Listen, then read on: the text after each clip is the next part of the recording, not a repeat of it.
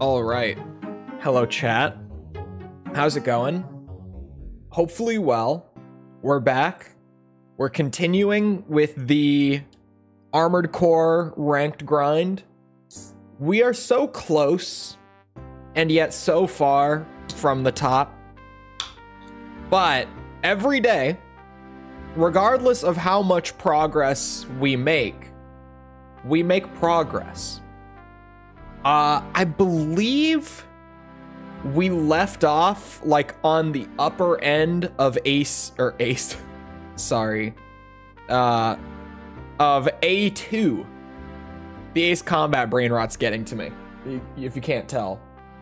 Just the amount of Armored Core and Ace Combat mix-ups is ridiculous at this point. I think we were on the upper end of A2. If memory serves me well, we should definitely be getting into A3 today. Probably not A4. As much as I'm sitting here and I'm like, maybe we could get into A4? We would have to start zooming. We would have to go. We would have to absolutely fly. So I doubt we're gonna get that far. Oh, we're on the high end of A2. Okay, I was thinking more like we were 3/4 of the way, not like we were only 3 wins away from A3. Okay, that's a great starting point. Maybe A4. I would still have to really get a lot of wins, but it's possible. Hello, Gustavo, Audric, Yan, Tidbit.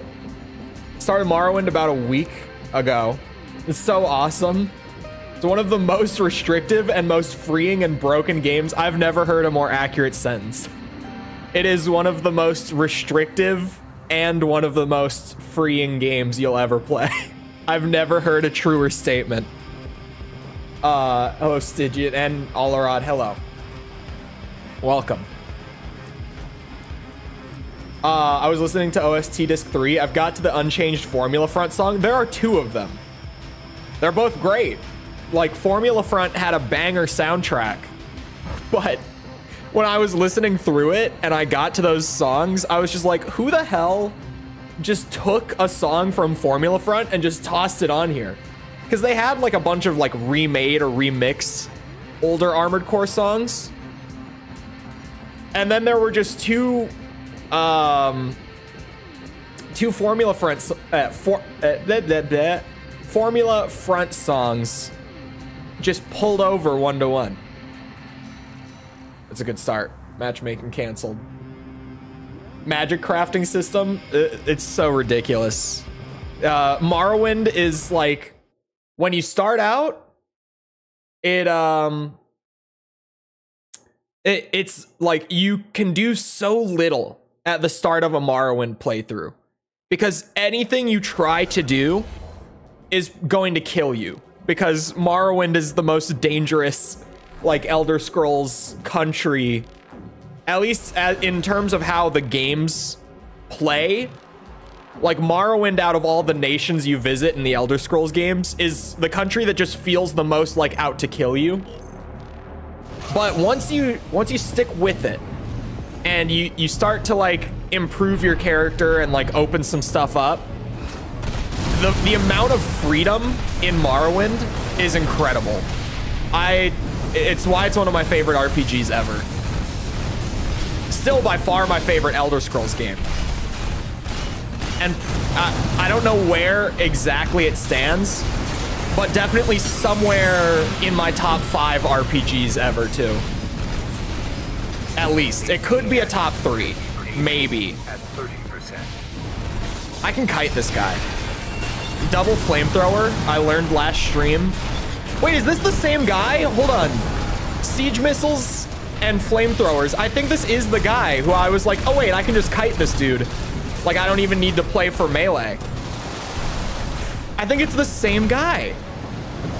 Unless this is some, like, weird meta that is emerging with dual siege missile, dual flamethrower. It's gotta be the same dude.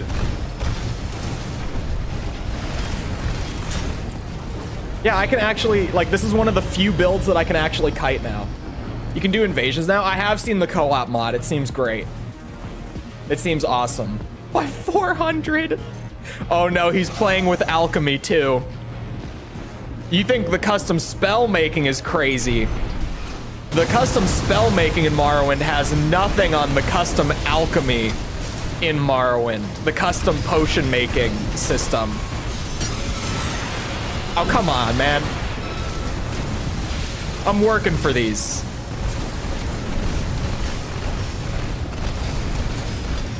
Man, he's trying to assault boost me. And he doesn't have the speed.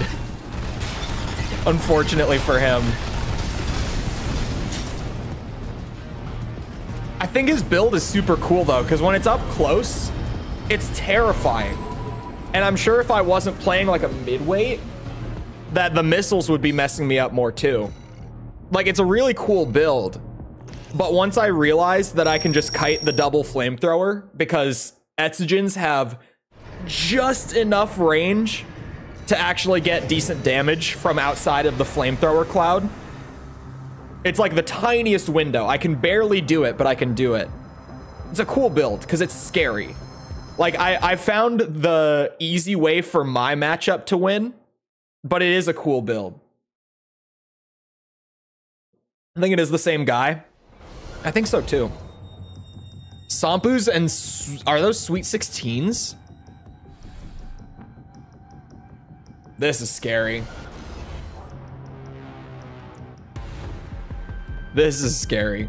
Have you reached the final pulverizer? I fought final pulverizer when I did the review playthrough of Last Raven. Yeah. That was the story route that I went down. It was one of the pulverizer routes. I don't remember if it was number 1 or number 2. It was one of them.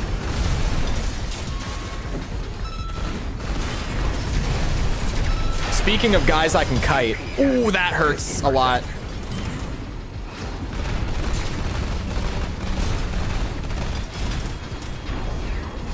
I think this first round is going to go to him. Yeah, he has pulse armor. Absolutely. Oh, that's interesting.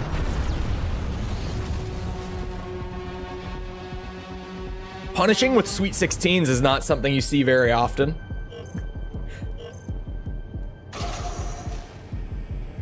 I respect it.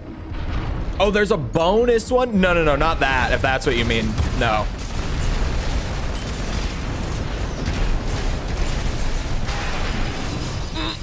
Ow, still ate it. Okay, that's a fair damage trade, but he's gonna stagger me before I stagger him, and I'm gonna die. He won. Oh, wait. I only noticed his health there, like last second. Oh, Jess. Hold on, there's a chance. There's a chance. His build is surprisingly scary. I saw it and I was like, it could be good.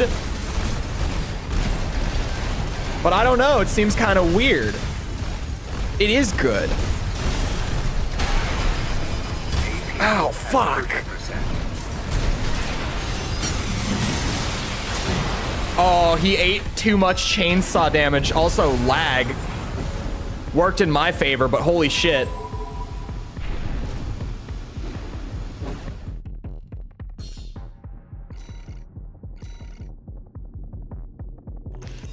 You really... Hold on, let's recap. Jess comes in. Jess says hi with the little octopus emoji. She says, oh, I'll be lurking, and redeems no swearing on her way out to work.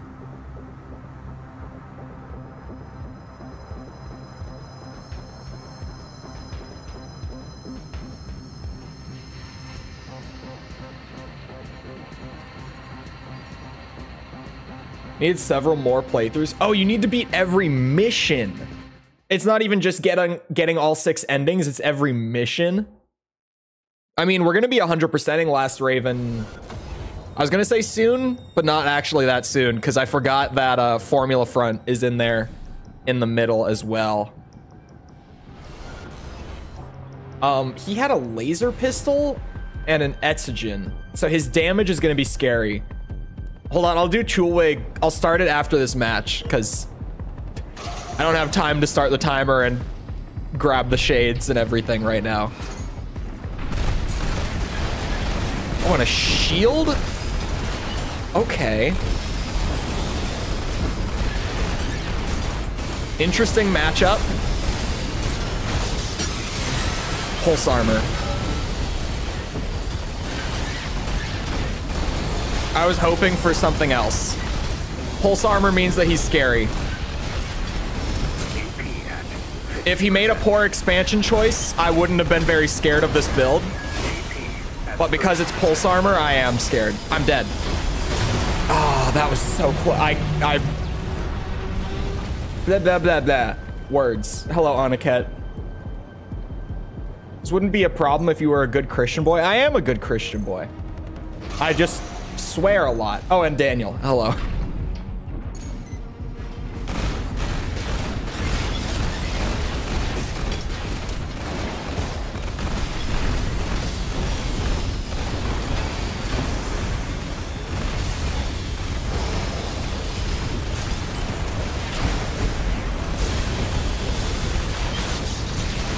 He's scared of the chainsaw. Rightfully so.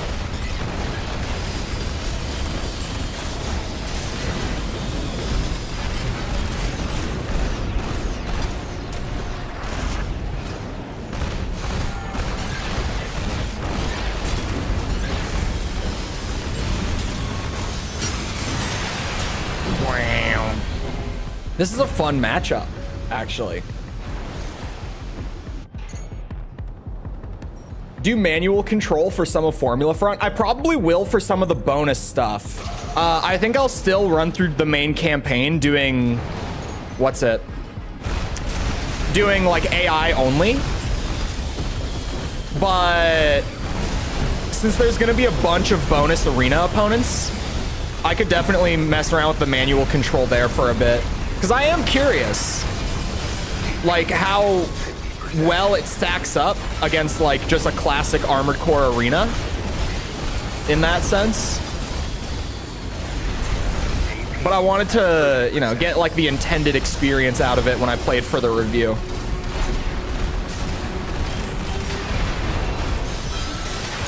GG to that guy. That was very fun.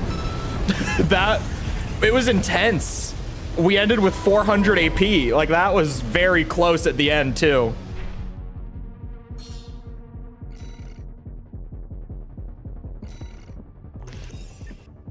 Really weird. Like when I saw that build, I wasn't sure about it, but that is, again, a surprisingly scary one. Cosplay ACs that you like in Formula Front, that could be good too. Because Formula Front, because it's a purely arena game, like an actual purely arena game, not like Ninebreaker, whatever the hell was going on there. Oh, hell. We had a minute.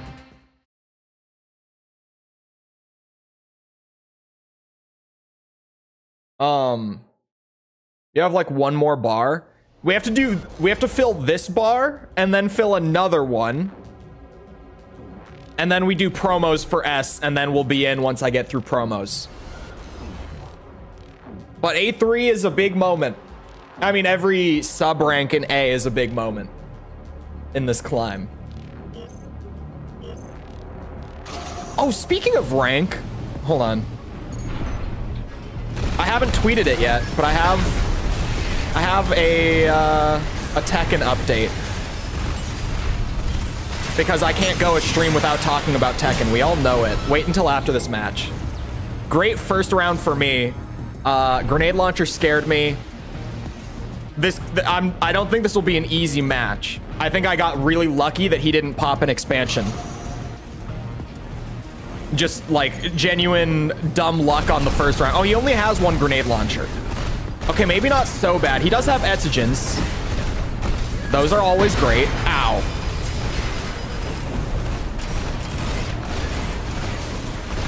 How much you want to bet it's assault armor? Oh no, pulse armor.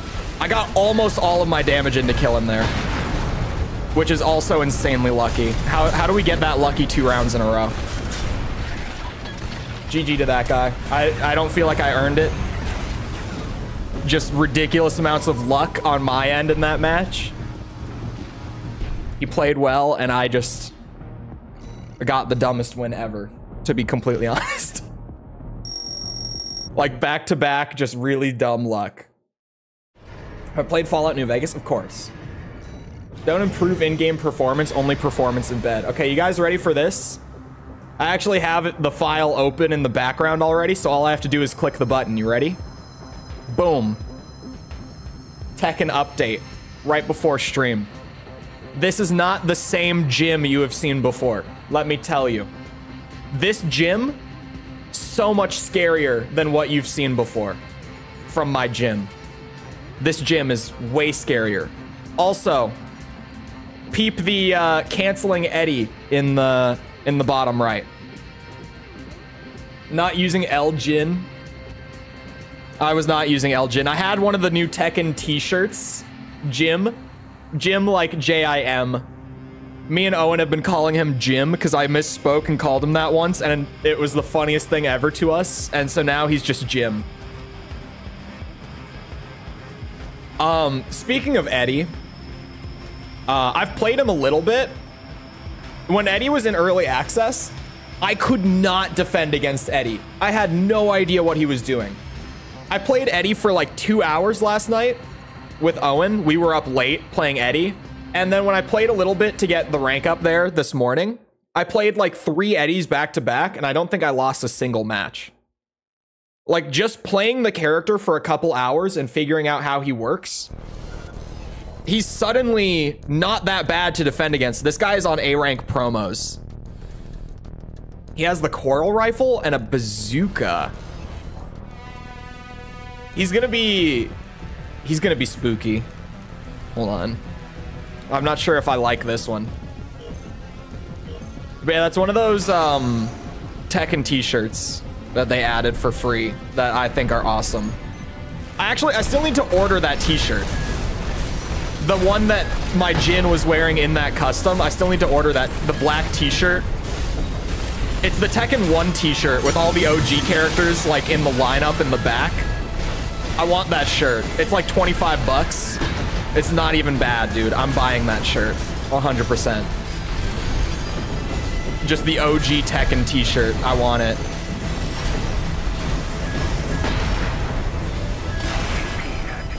Uh-oh. People are always like, do you really wear all this gamer merch that you have in public? But like, you gotta realize, once the game, or like the console in some cases where I have like the PS1 t-shirt, once it becomes like a retro thing, it becomes cool.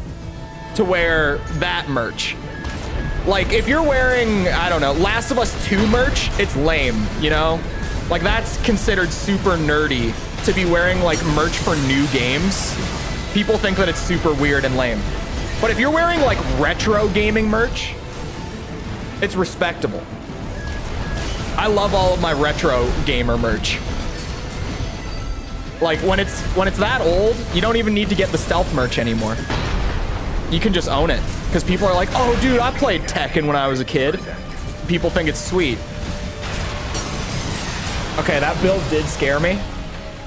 Thankfully, this early win streak continues. Chainsaw go burr. Tech M shirt, yes. Nerdy but cool. Yeah, I feel like once it gets past the point of being like 20 years old, it suddenly is like, oh yeah, it's cool to wear merch from that long ago. That only people that are in, yeah, like stealth merch. That's what I mean when I say stealth merch, where it's like, only if you know. Just makes people think that you're weird and old. No, because you get like the, you know, if I walked around in like, my PS1 t-shirt is one of them that I've gotten comments on before. Where I have this really cool, not the big graphic tee. I keep saying t-shirt. It's a long sleeve. It's just this super dope, like PS1 shirt. And I've had dudes in public comment on it and be like, oh, dude, they were like, how do you get this shirt? What website is this on? And I had one guy order one like on the spot. What t-shirt we got today? Fund the balls. Oh wait, no swearing just ended. It's the look at the nuts on this fella shirt that I have. Plus flannel, because it's cold in here. Because for some reason, for some reason, it's still really cold in Minnesota. We got up to like 60 degrees for like a week. And then we dropped back down. It's still cold here. Oof, oof. Oh, this is scary. I don't like this one. I had to do it because I had no energy and I was gonna lose anyway. Nuts isn't no swearing. I was gonna say it's a stupid ass shirt. I was about to say the stupid ass fund the bald shirt. Bald? Fund the balls shirt. So I don't look like a normie.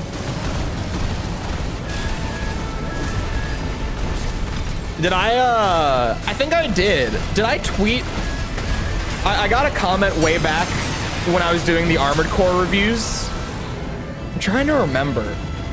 Oh, I think it was in like the Armored Core 2 video. It was one of the videos where I talked about the old school controls being bad. So it was either the original or the AC2 or the AC3 video were the three where I brought up controls. So I brought it up in the original video, and then with each like new generation of Armored Core, I was like, did they change the controls? Absolutely not. Why would they do that? Because I said that the controls were bad, I had one guy call me a normie. Like unironically called me a normie.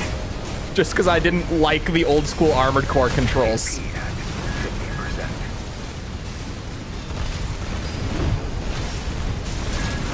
Yes!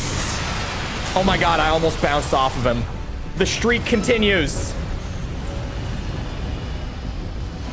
Gave me a Demon Slayer t-shirt for my birthday. That's the worst. Like, I do have a ton of, like, blatant nerd merch. And it's all from, like, you know, Christmas gifts or something, where someone will just get me like an Xbox tee, like graphic tee, where it's literally just the Xbox logo on the front of a t-shirt. And I'm just like, I'm never gonna wear this.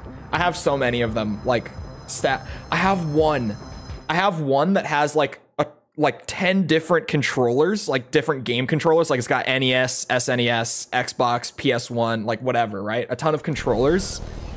And it says, choose your weapon under them.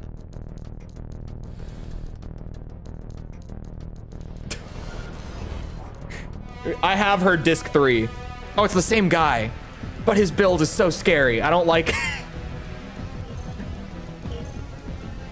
I have that one sitting in my closet somewhere. Because I'm also incapable of throwing out clothes unless they're like genuinely ruined or something. Even in that case, I have some clothes with like paint on them. Like t-shirts with paint on them that I just keep as like, yeah, I can wear this around if I'm ever just like chilling at home for the day. It's whatever. No point throwing it out. Still a perfectly fine shirt. As long as like I don't have to look presentable.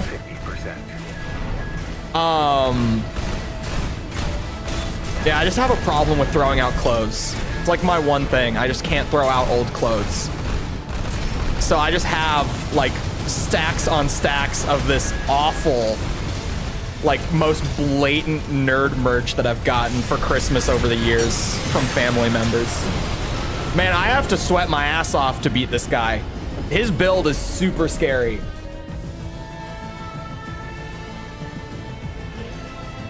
That's so corny, I would unironically wear it. It does, that one is like so bad that it almost comes around to being like, yeah, I could wear this in public.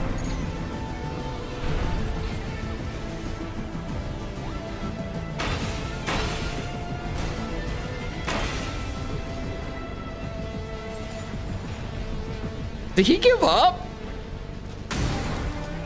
Is that actually...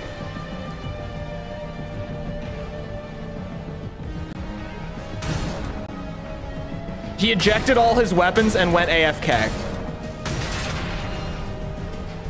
Yep, all right. I mean, I know that I won 3 rounds in a row, but like, come on, man. I thought we were having a good match. I don't know. He almost killed me last round.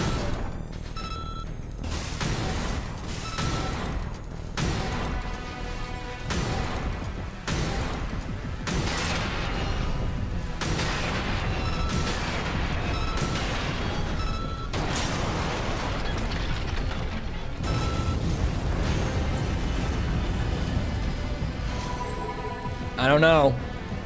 I thought we were having a good game. Maybe he's having a bad day. Do something funny for him. I don't know.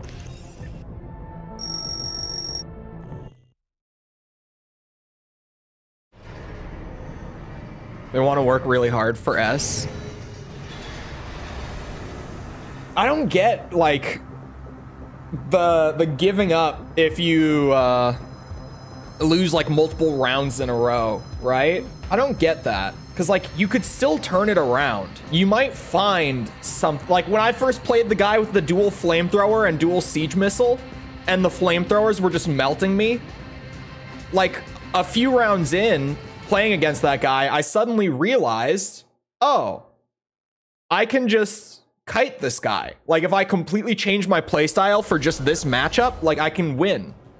You might find something. Like, you might be able to turn it around. I don't get the just giving up thing. It's the same when people do it on Tekken. People will just randomly stop playing in the middle of a Tekken set. And I'm just like, why? Why?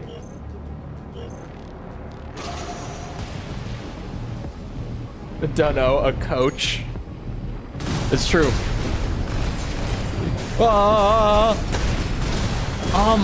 Who was it? I think it's Maximilian Dude actually did like this talk about how your rank on fighting games doesn't matter.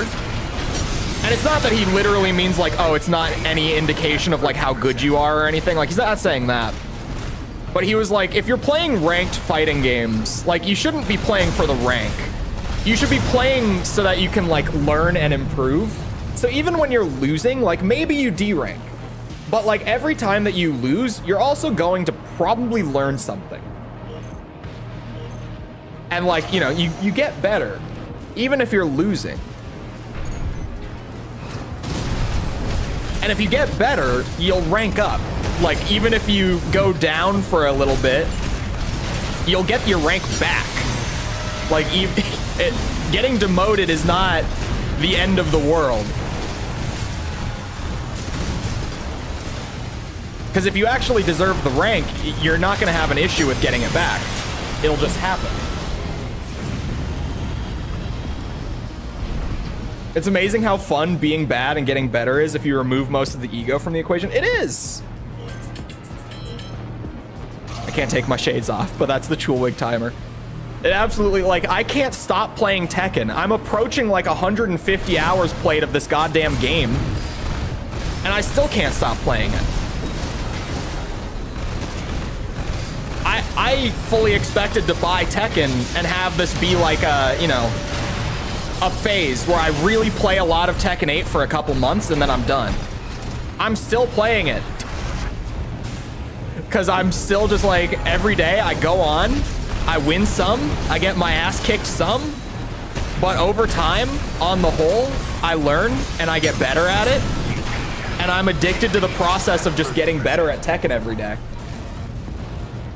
Like almost 3 months later, I still just can't stop. I can't put it down. I've probably gone like 4 or 5 days in the last 3 months total without playing any Tekken 8. And I'm not joking. Like I've played at least like 20, 30 minutes a day, minimum, every day. Did you listen to any of the Sonic Frontiers soundtrack when that came out? I did. I did. There were a few songs that were good on the Sonic Frontiers soundtrack.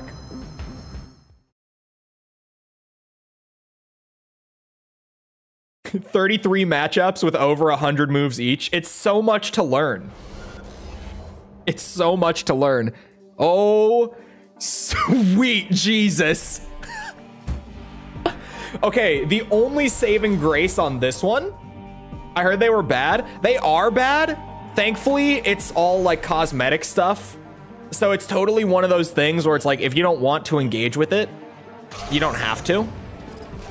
But like it's the battle pass was what recently got added that people are pissed about.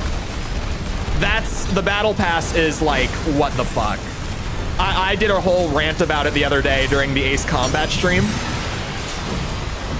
Because the battle pass is genuinely really bad. Like, it's a 60 tier pass. And really, there's maybe like 3 items on the premium pass that I would actually want. And that's it. Like across the premium and the free tiers. There's like 3 on the premium version that are like, oh yeah, I would like to have that. And everything else just sucks. Like genuinely, like I don't even want it. And then you add in the whole like Tekken coin thing, where TLDR, the battle pass costs $6 to buy, but you can only buy stuff in Tekken 8 by using the in-game currency. And you can't just buy $6 of in-game currency. What you have to do is you have to buy either $5 of currency or $10. So if you want to get the battle pass, you're gonna have to spend $10 to get the $6 pass.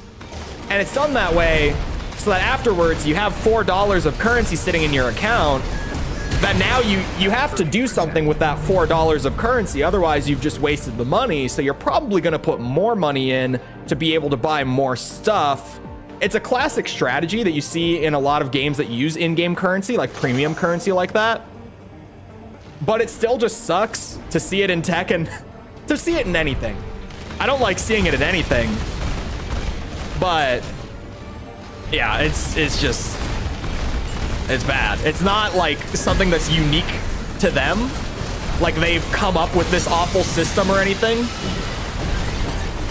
but it's still shit. Like it's still perfectly open to criticism. Or sorry, deserving of criticism. That's the word I'm looking for. Ooh! Chainsaw gravity. It happens sometimes. It was scarier than I thought. I was thinking like, okay, it's kind of scary, but he has no stagger potential. But the fact that those lasers could just come out and hit me for like 5K at any given time, that was scary.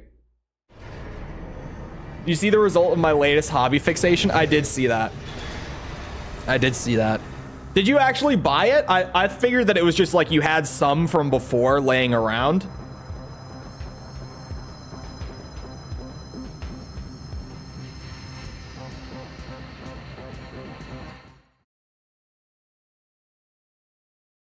If I was a fifth as good at games as I am, in terms of twitch reflexes and visual processing, would I prefer to painstakingly improve at the games that I play now or play other games?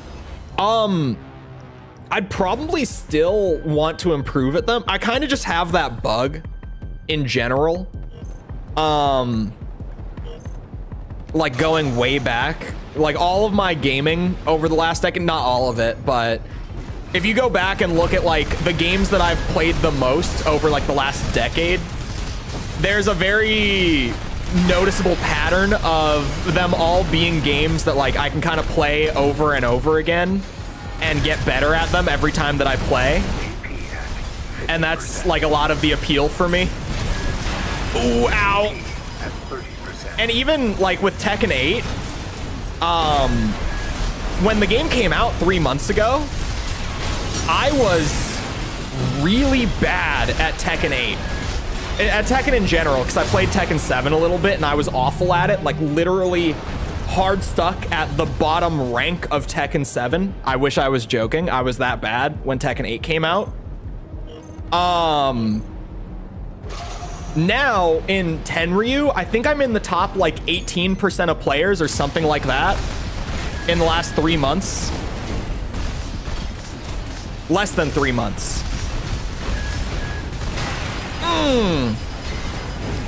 I've said it before, I'll say it again. Linear rifles are one of my worst matchups on this build. They just chew straight through me. The stagger buildup, the range, the damage over time. It's a terrible matchup for me. I just can't handle linear rifles well. One of those things that hard counters me.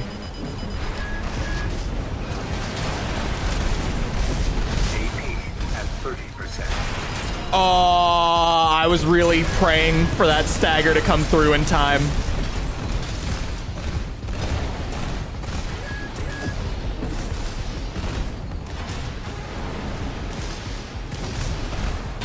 Oh, that missile.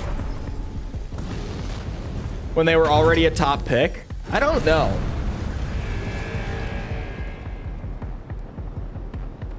I don't know.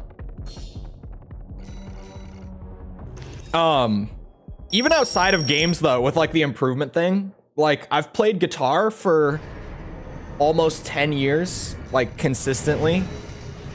I've worked out almost every day for like the last 2 years. I kind of just have a bit of a an improvement bug, a bit of a fixation, like a general fixation on just being able to like pick up stuff that I can incrementally improve at over time. I get into that shit like a lot.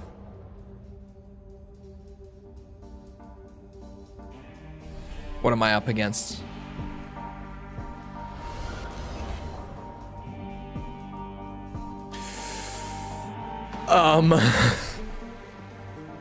Okay. Spread bazookas, double spread bazookas, a javelin bazooka, and a lancer. Whoa!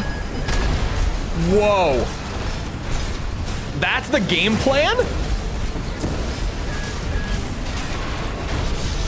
Does that work for you? Like, hold on, let's see. It absolutely works first round because that's just not what I thought was going to happen. Hello, Taxman. I don't think this will be the Taxman. Not the way that he's playing the build. Hold on.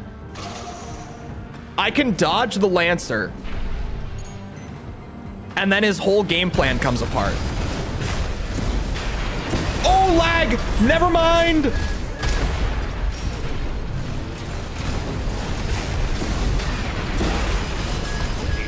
Okay, not on this connection. He is the Taxman. Never mind. I take it back. On a connection like this, 100% the Taxman.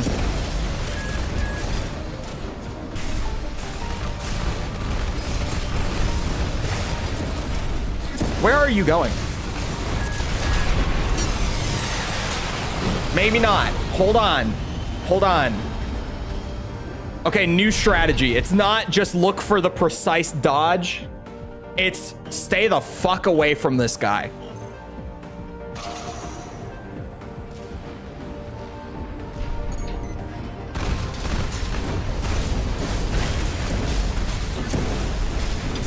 Don't even let lag come into the equation here.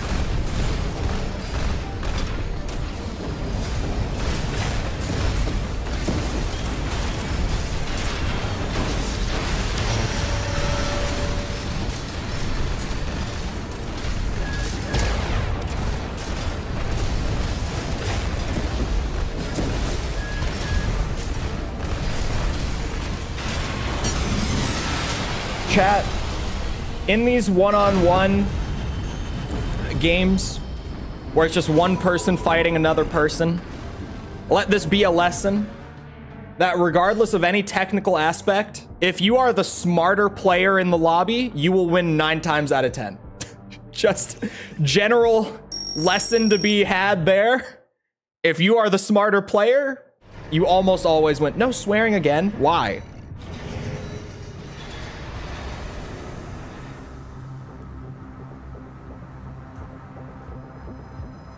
Trying blade dash like in first gen. It's a really cool game plan, but it falls apart as soon as I realize how to counterplay it, which didn't take long. Took 2 rounds with a bad connection, would have taken 1 round otherwise. Oh, Lava's back. With still the same build, still the same really scary Sampu Sweet 16 setup. This is another guy that I should keep my distance from until like I have a really key moment, big opportunity. I have more effective range than he does. Like there, I got too close. Should not have been that close.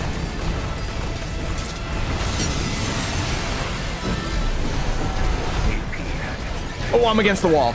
That's gonna screw me. Yeah. Okay, that was my bad. Man, this build is so bizarre.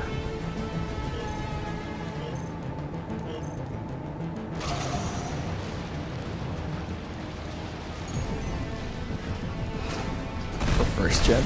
Look. When you do this for long enough, you get used to just filling in the blanks of chat messages. Because, you know, typos, just weirdly phrased things. Incredibly common in live chat. So you just, man, I wonder if he does this because it counterplays pulse armor. Because like once you get up here, by the time you get up here, almost every player understands that pulse armor is just all around the best expansion. And I wonder if he's running Sweet 16s because he can stagger, quickly swap, and before the pulse armor even comes out, bow. Tiny shotgun, 4K damage on stagger. I wonder if that's what the game plan is there. Like, that's what the thought process is there. Because it gets me every time.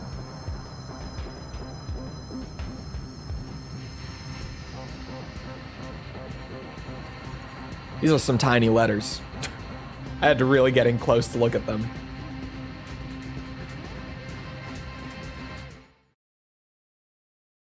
I want to try that Lancer guy again. If I could. I just want to see it again. It's so weird. But I'm gonna get Sweet 16 and Sampu again. Oh god. I like the golden arm on the right. The timing once again.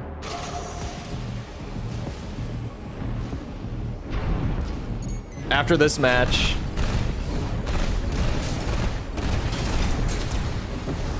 he has realized that I'm trying to play range. Ouch.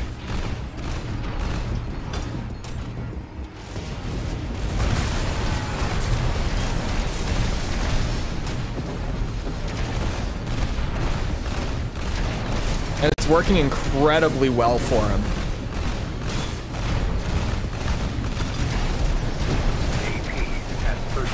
Damn, he's hitting me while I'm quick boosting. Oh, that's a minute. He's hitting me while I'm quick boosting. Just, I'm trying to quick boost spam while I'm reloading the Etsugens, as you do. And I'm just getting staggered straight through it. It's wild. Stompus are great for stagger. Their range is like their one downfall, but this dude's playing like pure lightweight assault boost setup. And he's definitely finding his way around it. Jesus.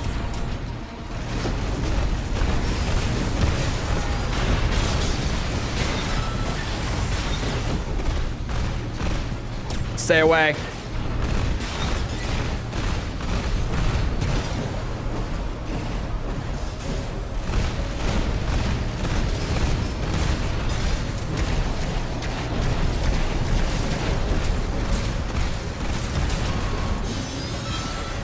Huh? Oh, come on. Come on, no stun. I know it was a light chainsaw attack, but it should stun. The timing must have just not been in my favor at all there. Okay. Chole wig it is.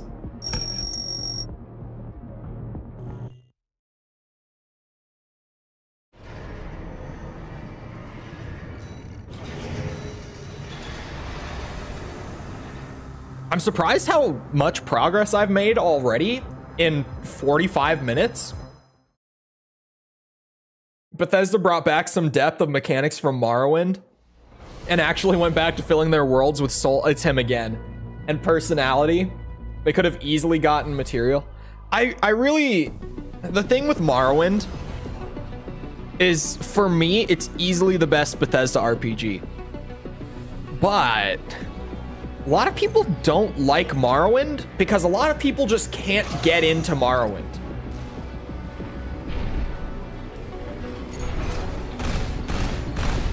Like, genuinely, so many people will try Morrowind, and because of how the early game is, where it's so restrictive as you're trying to, like, you know, get your... I'm trying to figure out how to phrase this. Your bearings and everything. A lot of people just bounce off the game like immediately. 50%. It's super common that people just don't get into Morrowind because of how that early game is set up. I love it. I think that the early game being the way it is like why I love Morrowind so much to an extent. Oh my God, I'm trying so hard. But people just can't get into it, man. Which is unfortunate, because I've tried so many times to get my buddies into Morrowind. So I'm like, dude, I'm telling you, if you just get into it, like, oh my. So good. So good. It's true, but like, if you can get into Morrowind, it's so rewarding. And there's so much to do it. Like, Morrowind also has the most, like, actual content of any Bethesda RPG. Even still, like, Starfield included, Morrowind just has more to do. I think there's, like, 500 quests in Morrowind. Something like that. Does anyone know? What's the total quest count for Morrowind? I think it's almost 500. I think it's a little under 500. It's insane. And with that, because of like how affiliations and relationships and stuff work in 483, thank you, 483 quests. That would be the number I'm thinking of. There's the whole thing of like, if you work with the Morag Tong, which are like kind of a, I'm trying to think. They're like a hitman guild. Like, genuinely, they go out to like assassinate people. You pay them for hits, right? if you do that quest line and then you try to go work with the Thieves Guild, the Thieves Guild will straight up tell you to fuck off, because the Thieves Guild their whole thing, like one of their core values is that they don't kill. Like, it is completely forbidden to kill anyone when you're in the Thieves Guild. So if you've previously worked with the guild that literally just goes around doing hits, they're just not gonna want to put up with you at all. They'll just turn you right away and you won't be able to do the quest line. You'll be locked out because of your affiliation with the Morag Tong. Later Bethesda games don't do that. Later Bethesda games will just like, whatever. And even with like the Thieves Guild in Oblivion and Skyrim, they still have the no killing rule. But if you just kill someone while you're doing one of their quests, no one cares. As long as you got the quest done, no one cares. They'll tell you you can't kill anyone, but nothing will happen if you do. Morrowind, I think if you like kill someone who you're targeting in the Thieves Guild quest line, or who you're stealing from rather, sorry, I think it just abruptly will like end the quest line. Like if you go back to them, they'll know that you killed the person and they'll kick you out. You won't be able to continue the quest line.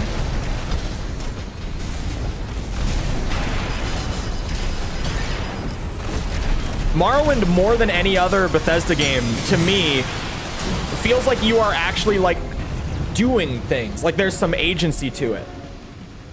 And like people in the world actually react to what you do in a believable way. Got solid expansions too, right? Yeah, the expansions were good. One of the Morrowind expansions was the first time that players got to go to Skyrim in the Elder Scrolls games. One of the expansions, you just go to Skyrim.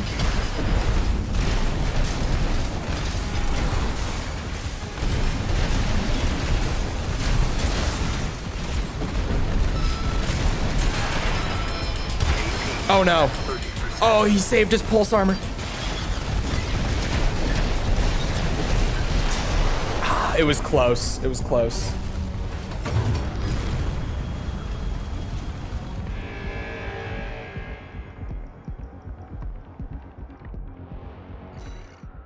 We got Skyrim before Skyrim. Morrowind is so good, especially... I mean, no one's playing the Xbox version. If you play the PC version of Morrowind, and you can inject like just some graphics mods to make the game look nicer, like, you know, throw in a new lighting engine, throw in a mod that removes the draw distance limit, because if you play Morrowind vanilla, you can only see like 5 feet in front of you because the draw distance was so low, because the game was made to run on the original Xbox back in the day. Okay, I'm gonna need to take a break. This is like the 6th match with this guy. I'm just gonna need to take a break, like let myself sit in the menu for a minute after this. Because I've said it before with instances like this where I'm playing the same person over and over. It doesn't matter if I'm winning or losing. I just don't want to play the exact same person like 7 times in a row. I want that variety in my life. Like, I don't care that this guy has beaten me more than I've beaten him. I want to play some other people. I could sit here and lose rank to him all day trying to figure out how to counterplay him. It doesn't bother me. It's just, I want to play other players. Ow. Jesus. For the mods. Yeah, no one's playing the original Xbox version nowadays anyway. Like, I was gonna say, especially if you play the PC version, but the only other version is the OG Xbox.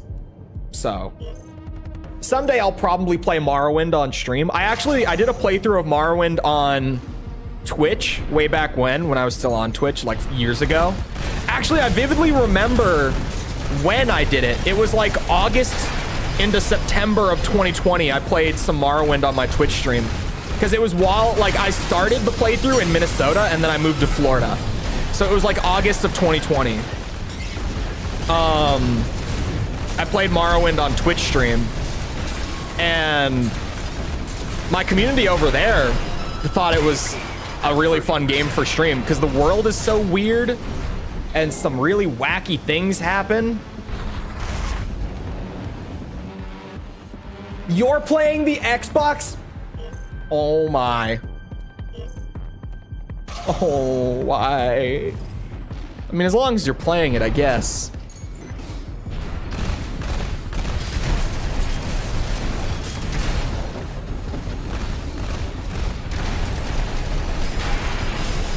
But that draw distance, though, that's like the big thing with Morrowind Vanilla / console is just that draw distance is so bad.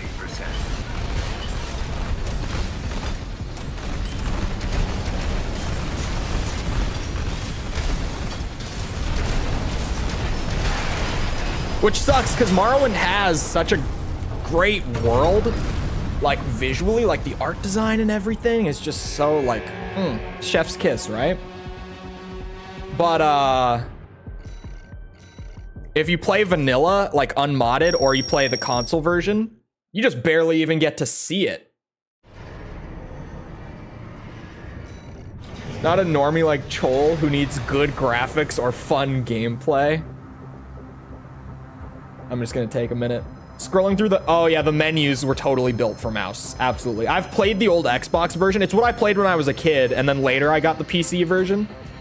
The menus can be a mess on the console version. But hello, Proto. Doing good. I lost a ton of points to matching that guy, but I did start to get better at the matchup with him. I did start to play better games against him. So some learning was taking place. Really just tiny little movement stuff, but Oblivion is still my #1. Oh boy.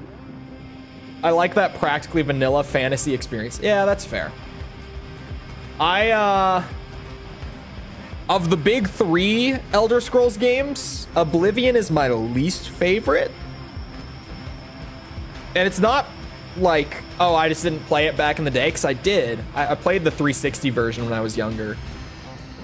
It's just every time I try to go back to Oblivion, I'm either gonna think like, oh man, I want to play Morrowind for like the deeper systems and stuff, or I'm gonna think like, oh, I want to play Skyrim just for like a super streamlined, like easy thing, because Oblivion's in this weird in between, where it's still got some of those Morrowind systems that have just been made a little more streamlined, but it's nowhere near as like convenient and easy to get into as Skyrim. And for me, it has the least interesting world of the 3. Like, you compare it to Skyrim and Morrowind, like just in terms of the areas. I get that it's like the most basic fantasy thing, and that's an appeal for some people. But for me, it's like, I want to go explore Viking land, or, you know, the weird mushroom, like alien creature country. Like every time I want to go back and replay Oblivion, I end up instead bouncing to one of the other 2. Although actually going through like the Oblivion gates, that shit is cool. That's by far the best part of that game. And some of the quest lines in Oblivion are really good. Some of the quest lines are genuinely awesome. Does he have Terminal? He has to. There's no way he doesn't have Terminal. He doesn't. What does he have? What does he have? He didn't use an expansion at all.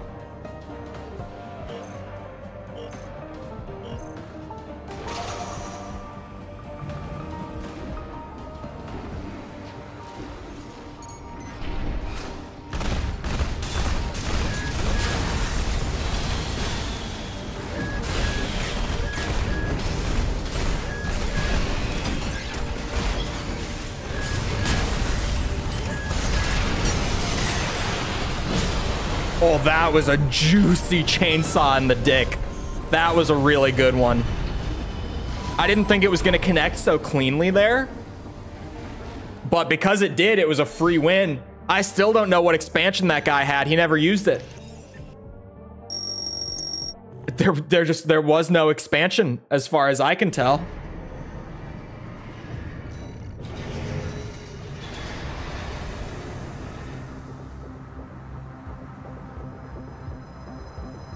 Seriously though, Morrowind, Like, even if the only mod that you get is to remove the draw distance, life-changing in terms of playing that game. Was the lead designer, apparently? He was the director of Morrowind, I believe, if I remember right. I think Morrowind was the first game he directed. I think he was lead designer on Daggerfall. But I think he got up to director for Morrowind, if I'm not mistaken. I think he directed Morrowind, Oblivion, and Skyrim. I think he did all three. I'm pretty sure. I think he directed all three of those. He might have directed Fallout 3. I don't know as much about Fallout as I do Elder Scrolls. I like Fallout. I've never liked it as much as Elder Scrolls.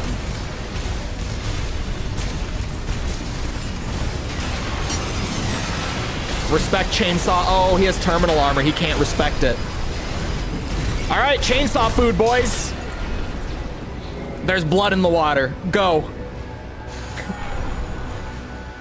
Terminal armor equals victory.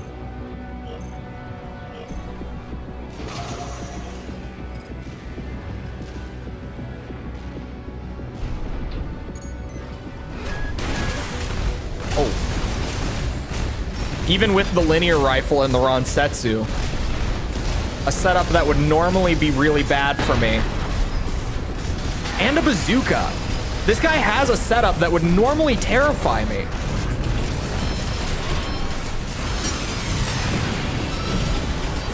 Uh-oh. God, that shit's annoying. I know that we chose that ringtone for our timers because, like, it's kind of funny and groovy, but, like, oh my God. If I can't shut it off really quickly... at 30%.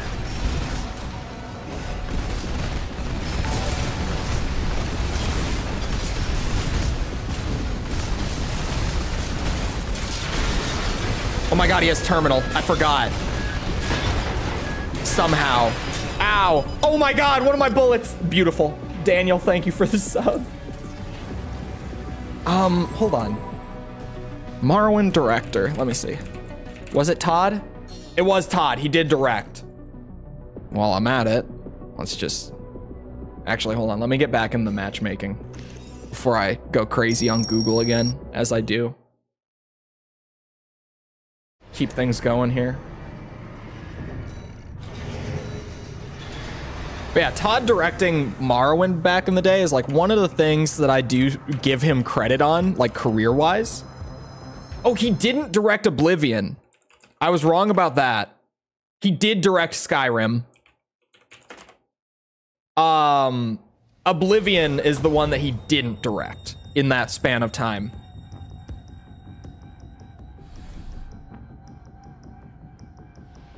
It's been around for a crazy amount of time. Oh yeah, like just at Bethesda even. I think his first game at Bethesda was Elder Scrolls Arena. So I think he's been there for over 30 years. And dude, the next game that they're working on, and obviously he's still there, is Elder Scrolls 6. Like, imagine still working on like your first ever game career-wise, like 30 years later. There aren't many stories in the industry like that. Like even Hideo Kojima got about to that 30-year mark, and then he got dropped by Konami, couldn't work on Metal Gear anymore. Metal Gear was his first game in the space as well. So it's a very similar thing there. I guess different though, because he directed the original Metal Gear. Todd did not direct Elder Scrolls Arena. He wasn't a director until Morrowind. I know Morrowind was the first game he ever directed. That's just Todd Howard lore that I happen to know.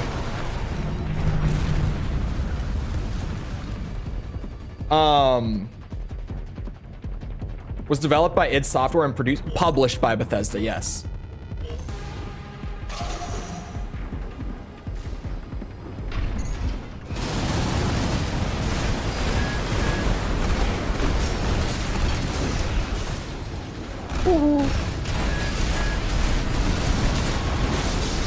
Okay, there's the... Oh, what? I tried to put it away. There's still a bit of weirdness with putting the chainsaw away for me. I don't know if it's on the game side or if it's on me. I can never really tell. Equally possible that it's both. What? What is that reach? Oh, Daggerfall was the first Elder Scrolls game that he worked on. Is that right? I thought he worked on Arena. Oh, I'm so pissed because I thought I had that.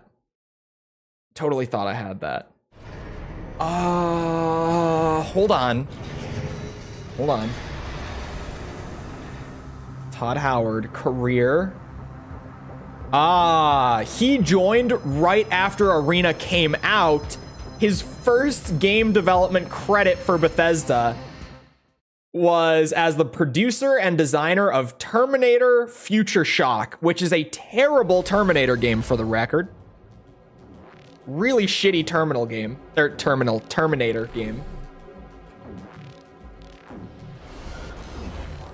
It would have been cool if you played it back when it came out. It wouldn't have been that bad if you played it at release. But it's one of those games that, like, you go back to play a game that's from, like, 95, and it feels like a game that's from 95, like, in a bad way. Keep in mind, the 90s are, like, for me, one of the prime eras of gaming. So I say that as someone who enjoys 90s games. You know, there are games that feel like the 90s in a good way, and there are games that feel like the 90s in a bad way. Terminator Future Shock is one that feels like it in a bad way. Terminal. 50%. Chainsaw food.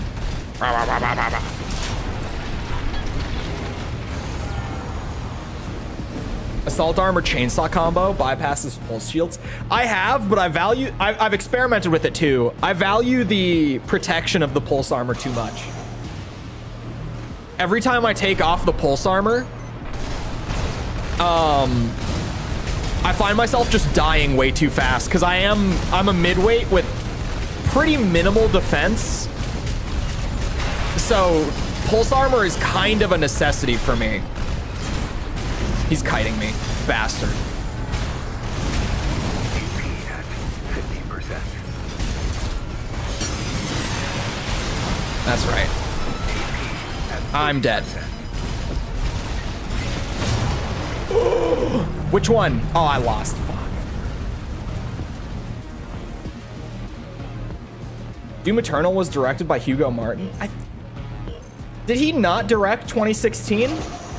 Oh no, I think he was, wasn't he the, oh, I think he was lead designer on 2016. Never mind.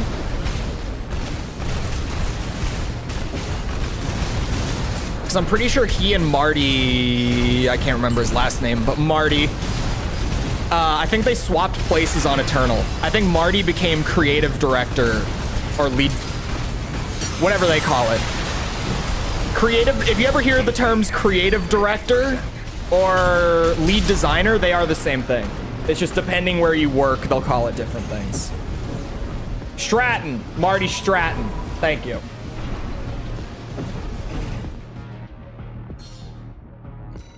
JRPG Golden Age, and there was also the Super Nintendo. That thing alone seemed like half the games worth having it. Yeah. Like, you've got 90s in a good way, where you've got, like, JRPGs, if that's your thing. I'm not super into JRPGs, but definitely, like, that's the golden age for that genre. You've got, like, System Shock 1 and 2. Fuck, man. You've got Wolfenstein, Doom, Quake, Duke 3D, Shadow Warrior, Blood. Like, the 90s were so good. You got PS1, you got Resident Evil trilogy, right? You've got so much good stuff coming out of the 90s, but then you've also got, like, just this gigantic pile sitting over there of, like, shovelware DOS games that are completely atrocious to try to go back and play.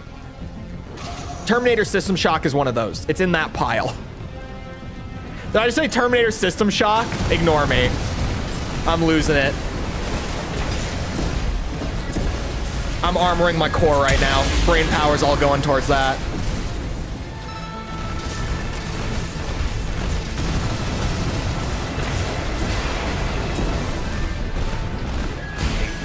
Second time I've seen the Lancer today. I would say this one is scarier than the last one. Oh, Terminal though? Oh, Terminal though. At 30%.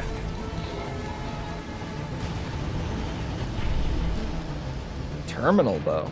Yeah, the original, like all the Gen 1 Armored Core games were 90s, right? Wouldn't be the same without Mick Gordon. This, hear me out, completely false. You know why? You know why, chat? Everyone thinks of Mick Gordon's music when they think of the new Doom games. But Mick Gordon got fired after the release of Doom Eternal. And for the game's DLCs, the expansion packs for Doom Eternal, they brought in Andrew Holschult and David Levy to do the soundtracks for those. And they absolutely clean house. Like, I thought that Mick Gordon was the future of Doom music. Holschult and Levy pulled up and completely showed his ass up. If you haven't heard the soundtrack to Ancient Gods 1 and 2, go check those out. Because, oh my God, so much better. And I'm, again, for like 5 years, I thought Mick Gordon was absolutely like, he was Doom music. Then those two came in to replace him, and I have zero complaints. To be fair, Bethesda Softworks and id Software treated Mick like absolute shit when he was there. If you don't know the whole thing, like there's a whole lot out there about it. But Mick Gordon got treated like shit working on the Doom games. And then he got fired. Like, he stuck with it because he loved the games and the music he was making for them. He put up with it, and then they fired him. So, there's that whole thing. I feel bad for Mick just on the whole raw deal that he got working on those games. But at the same time, Holschult and Levy just, dude. They are the new future of Doom music. If they're not back for whatever project comes out of that franchise next, I'm gonna be pissed.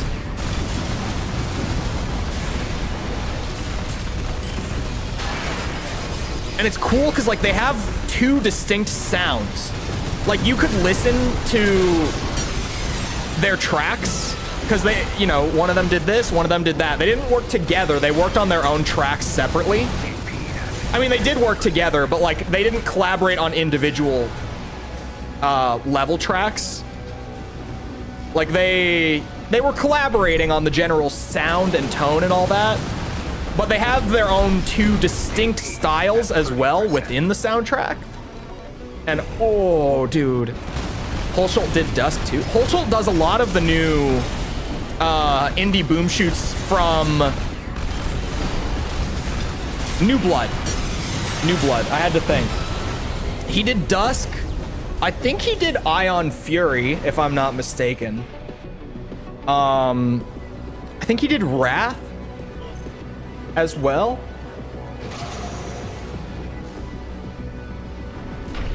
Holschult works with them a good bit, and he's great. He's kind of like the new indie boom shoot soundtrack guy in the last few years, which is why they got him for Doom after they had to replace Mick. They were like, okay, who's the next best guy? And, you know, there's this guy who's been carrying the entire boomer shooter scene with his metal soundtracks for all these indie games, and they got him. David Levy, sorry, I had never heard of before his Doom Eternal work, but that dude is awesome. I actually, if between the two, I think David Levy has a cooler style when it comes to the Doom Eternal stuff than Holschult. I find Levy's tracks to be better, personally. But they're both great. It's just if I had to choose between them, Levy's got it, dude. Musically, I mean. It's true. If you haven't heard those soundtracks, they're similar-ish to mix stuff. Like, they're still very industrial. Oh, I'm dead. Tax man. But they're very different. It doesn't sound like Mick Gordon Doom music. Wonder what Bobby Prince would make. Probably bangers. Look, but different bangers entirely. Entirely different bangers.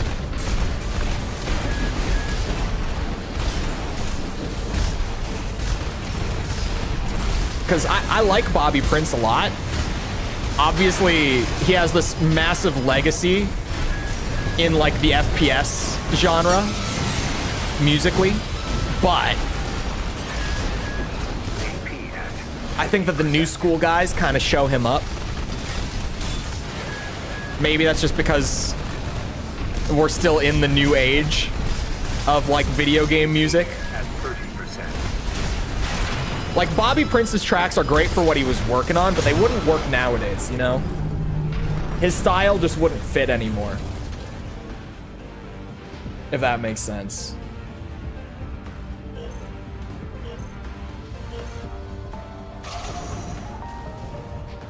Taxman's gonna mess my shit up.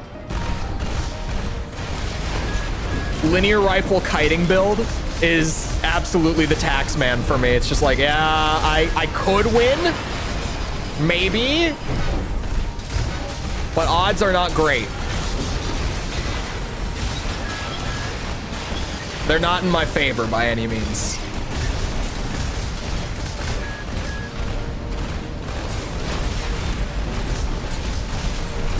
Oh, this round might be in my favor, though. It is. That round was. The Taxman. The Taxman is a fun term in ranked games like this for like the guy who shows up and your matchup is so heavily in his favor that he's basically just gonna like get the win, like 90% chance or more that he's just gonna win no matter what. So you kind of just have to give him his points and let him go back on his way. Like you just have to accept that you're probably gonna lose the points, and that's fine. You can still try to not lose them, but chances are you will. Damn it! I was hoping that he would call it too late and I would get enough damage. Yeah, I'm dead. Oh, was he reloading? I'm still dead. That was almost good, but he kicked.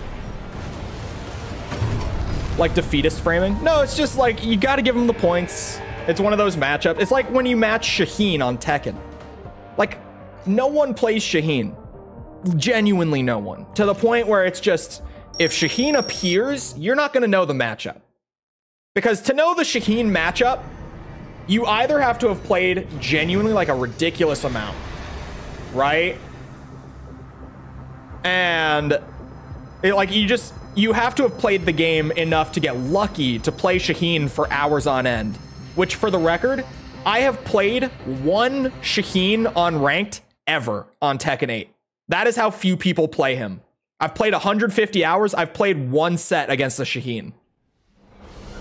So if a Shaheen shows up, I'm not going to know the matchup because I'm not labbing that matchup for hours to learn it either because no one plays him. It's not worth the time. So Shaheen shows up. It's like, okay, this is the Taxman. I'm not going to know his attacks. He's going to run through me. It's whatever. Like, this is the only Shaheen I'm going to fight today, or probably for the next month. Just let him have his points and I can earn them back later on. It's fine.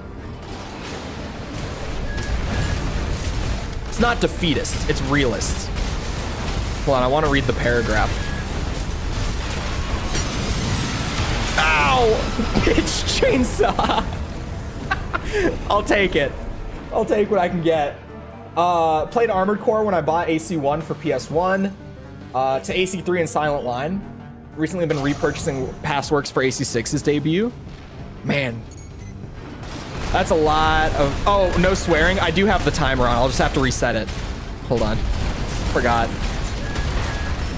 Completely forgot there was no swearing. Oh.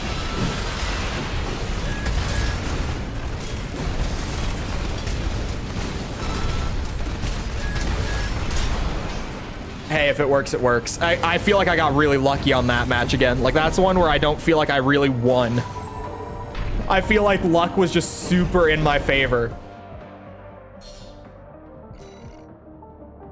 Reset this. But welcome, Ryu. I'll just stick with Ryu. Not butcher the pronunciation with my horrible Japanese that I haven't studied in like 3 weeks now. It's starting to get real bad. I bet you I can't read hiragana anymore. Like, if I were to try, I probably would have the worst time trying to read again. I just have to hit the flashcards. I've not hit the flashcards in a minute. Fought all the ghosts in the Tekken 8 demo, and Shaheen was the only one that gave me any trouble. Dude would not stop slide kicking me. The slide kick, also, I know a bit about the Shaheen matchup personally because Owen mained Shaheen for like a few weeks. So I used Shaheen as an example, but it's not a personal example because I actually do know the Shaheen matchup really well, especially compared to your average player. Like, even top level players are not labbing the Shaheen matchup because they just recognize that it's not worth the time, right?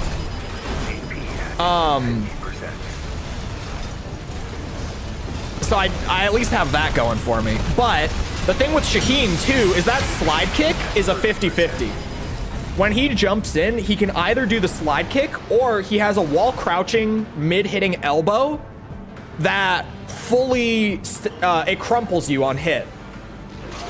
So if you try to crouch to block the low, or if you try to low parry it, you're gonna get crumpled by the elbow if he throws it into full combo. It's a true 50-50. That jump into slide. Oh, I'm dead.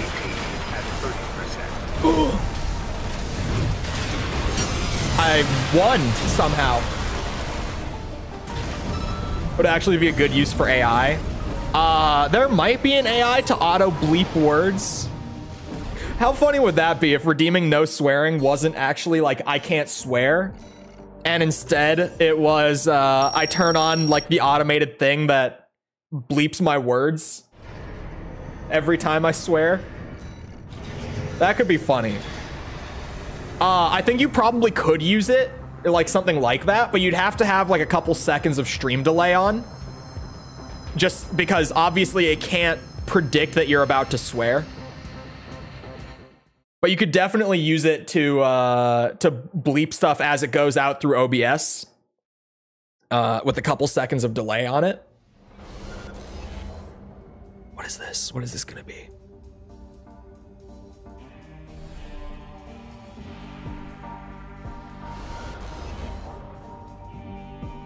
Oh my god. Okay, plasma thrower, bazooka, bubble gun, and a McDonald's logo. What is this? What is this matchup?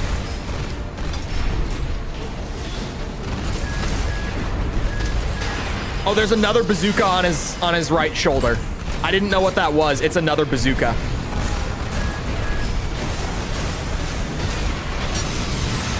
Assault armor? Are you insane? Yes, I mean, look at the build, clearly. But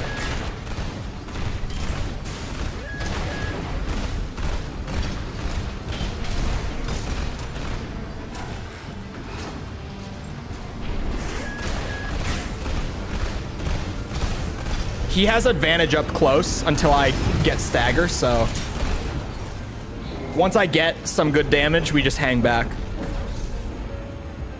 That plasma thrower will kill me so fast, along with the bubble gun and bazooka. Like, he will just run my shit. Oh, it's supposed to be no swearing.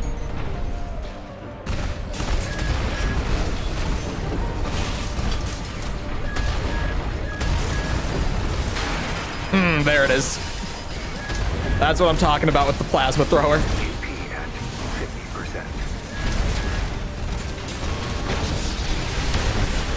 Well, he's very eager to throw the assault armor out. Incredibly eager, actually.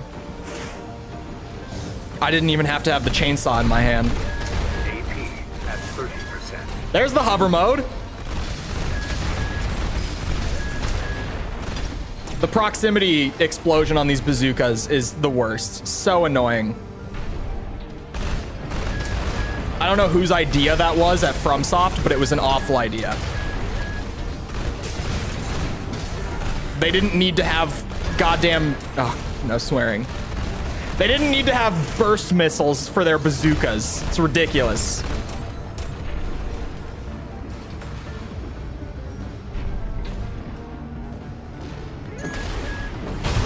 Oh my.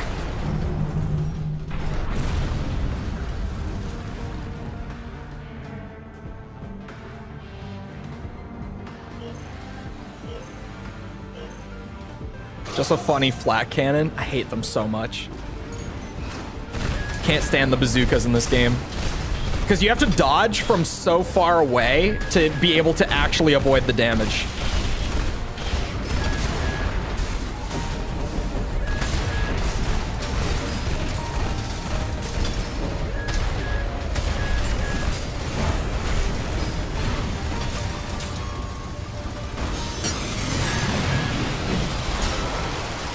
We take those. He didn't use it, and I was gonna fake him with the chainsaw, but then he just stood in place. I just got handed a win, like out of nowhere, completely unexpectedly. But we take it. That's a scary build. Genuinely very scary. The bubble gun is weird. I don't know what the deal with the bubble gun is. Might not have had boost on. Maybe that could be it. I have a sound effect on my Rodecaster where I can bleep my words if I want it, but I have to yeah, you can have like a button for it. Like that's easy to do. But it's easy to forget boost can turn off. That might be what happened now that you mention it. Oh, it's the same guy. Oh, he's gonna be pissed. But he's also going to be very afraid of the chainsaw because of that. Because I actually hit him with a neutral chainsaw, he's going to be terrified. He's going to respect the hell out of this chainsaw now. I think this build is really scary. Aside from the bubble gun, I don't know what the thought process is with it. Does anyone know like what's the potential benefits of running the bubble guns? Oh, this is big. Oh, big hitch. Hold on.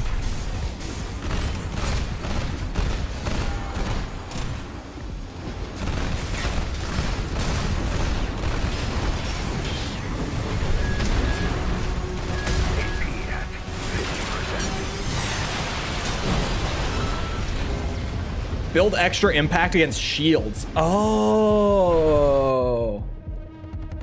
That might be it. That might be it.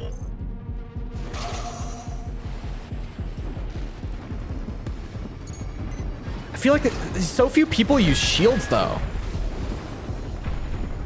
I guess he's he's seemingly relying on the bazookas to deal damage to people like me who don't use them and use melee instead.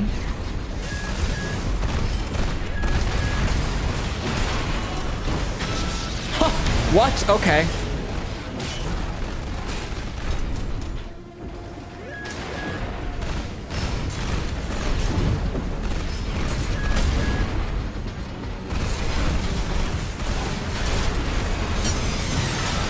Okay.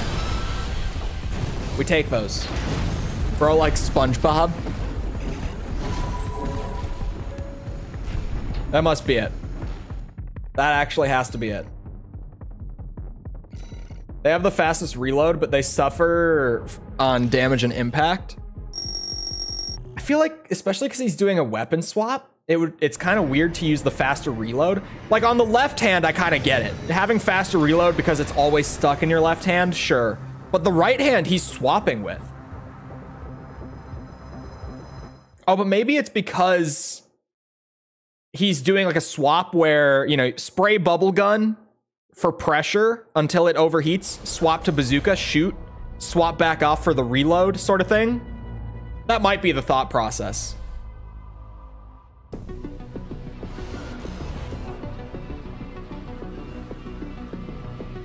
I mean, I've talked about, and you can see it in my AC6 review, I used a lot of footage from that build, but I had one where I was swapping between dual bubble guns and dual shotguns, because they have great synergy in that sense, where it's just constant, like, bubble guns deal damage, go, go, go, they overheat, you swap off for a quick shotgun blast, and then you swap back. And by about the time that you've done that, the, the bubble guns have come off of overheat. It's just constant damage output and pressure. And it's a super fun build. Can't be that late on the reaction. Can't be that late on the reaction. I see him matchmaking you 3 times in a row. Now, sometimes it just happens because the player base is fairly small on Armored Core 6.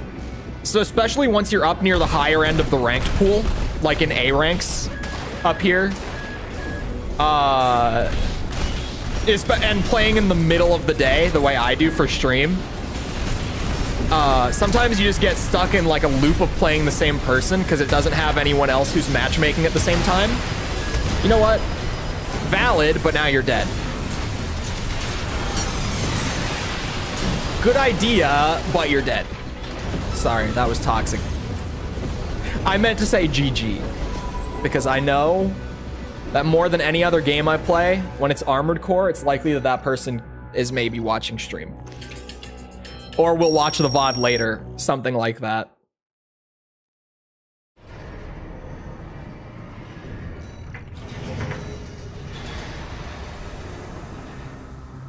If I play him again, we'll wait, just so that I can get more variety. Symbols, how many was it?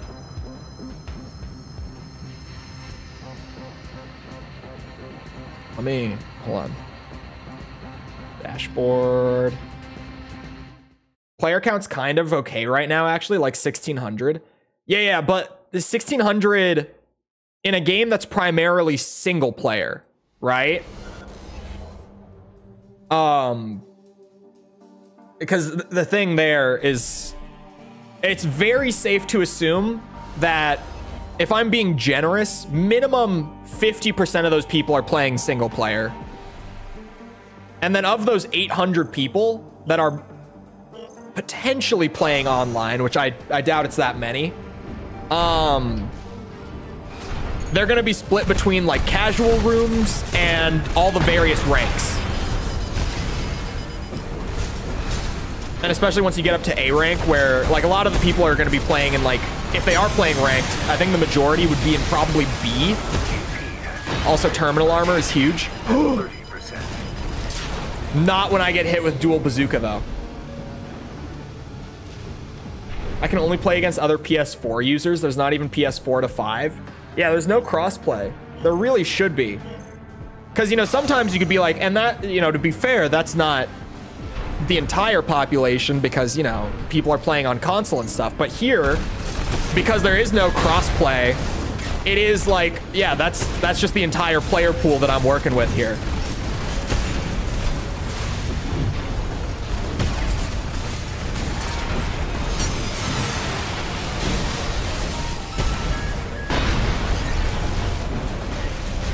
But yeah, no crossplay was a very bad idea.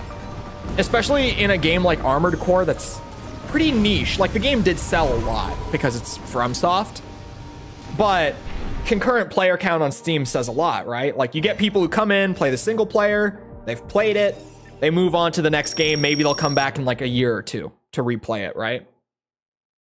Because Armored Core isn't a multiplayer game at its core. It's a single player game that has multiplayer, right?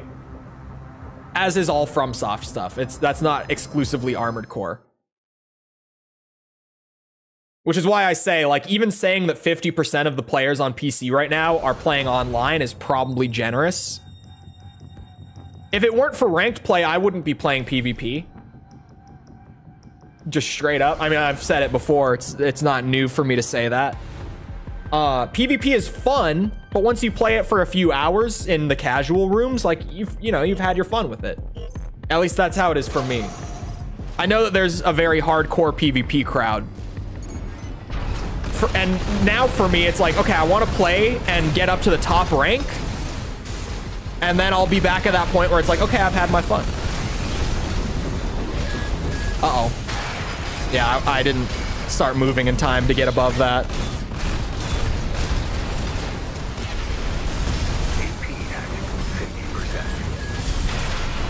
And consider that I'm more hardcore than the majority of like the general Armored Core, not Armored Core player base. People who bought Armored Core.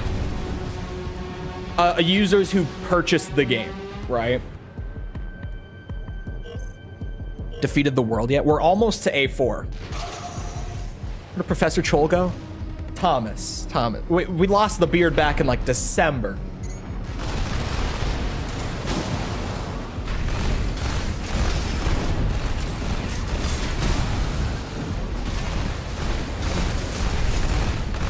But hello.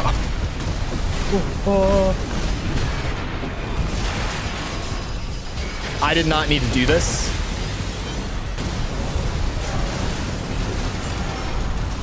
We're fine. We're in a good spot still. Chainsaw bitch!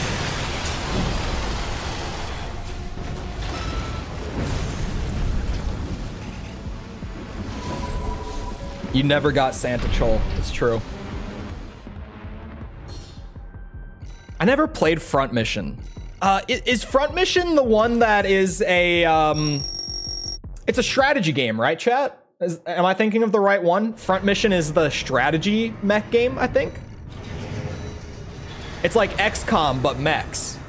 And instead of customizing your soldiers with like classes and weapons, you build a mech for your units. I think that's Front Mission, isn't it?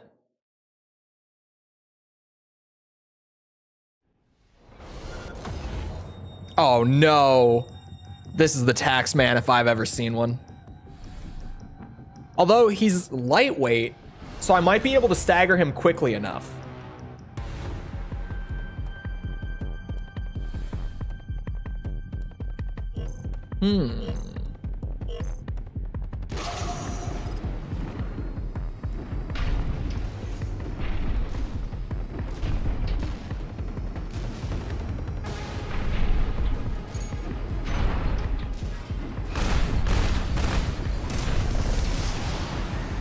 To like 3 million.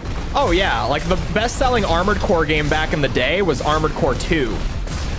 Like the franchise never sold more than it did with AC2, and to be fair, AC2 also got a bit of a boost because it was a launch PS2 title, and the PS2 was the best-selling console of all time for a really long time.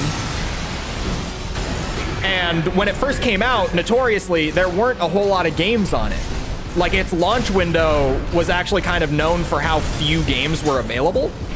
So that really carried the sales of Armored Core 2 as well. But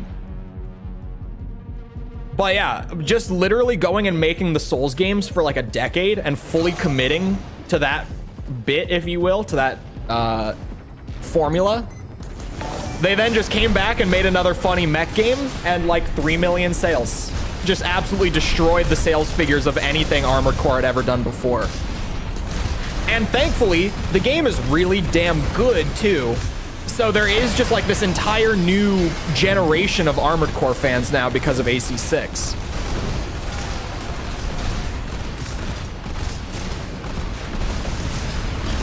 Like, people are going and kind of retroactively playing the older games just because this shit was so good. Oh my god, I'm dead this round. Anime Girl Forever, thank you for the sub. Appreciate it. I always knew they were real. Let's go. This time, I'm not gonna do stupid shit. I swear. Uh-oh.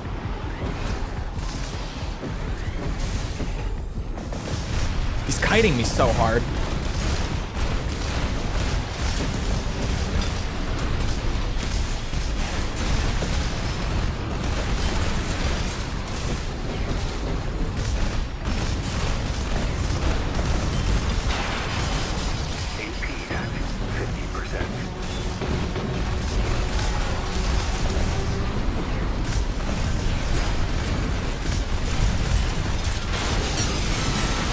I tried. AP at 30%. Ow, I'm dead. Oh my god, those plasma missiles. The scariest, man. Ah, shit.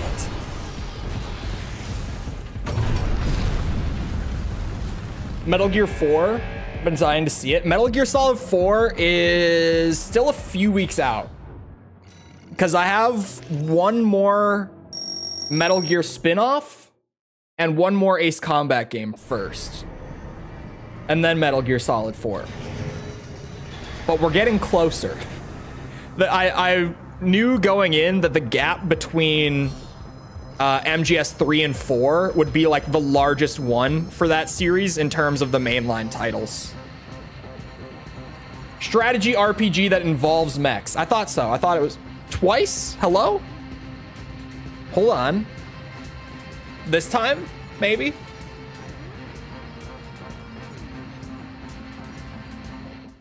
Are female VTubers classed as anime girls, or is that a hot topic debate? Well, I knew they were real because I know one, right? I know an anime girl. Of course they're real. Duh. This is the same guy. He changed his build, though.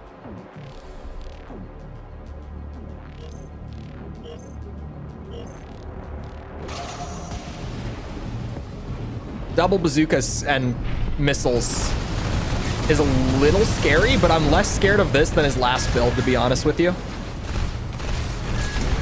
Linear rifles mess me up way more than this stuff does. Ooh, except for when I get a direct hit like that.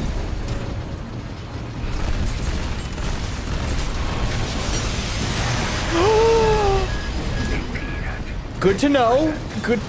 The knowledge is really important on that one. Noted. He has assault armor. Gotta bait that out before I go for the kill. But this shouldn't be too bad. His name is Hard Puncher. That is his name. MGS4 is my favorite game. You just go around on the internet saying that?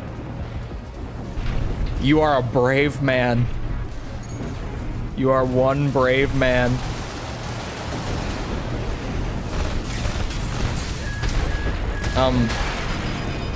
Okay, here we go. I was like, is he not gonna move? What are we doing here?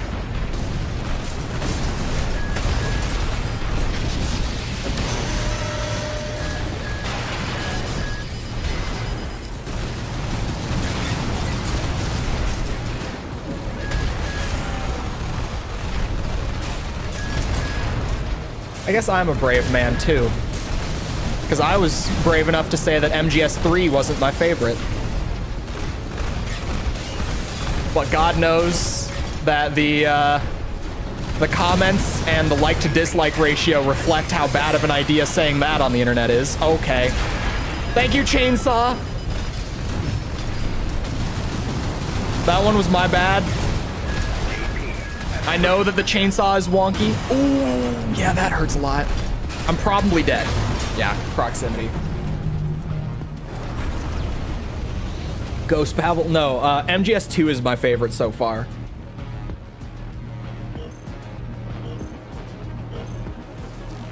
The 3 is my second favorite so far in terms of just personal enjoyment. But I also said that in there. And people still freaked out. I think there's just a very like vocal group where it's like MGS3 is the absolute best thing ever. Like a small group, a very vocal minority at that, where it's like this is the greatest video game known to man, and if you say otherwise, it is heresy.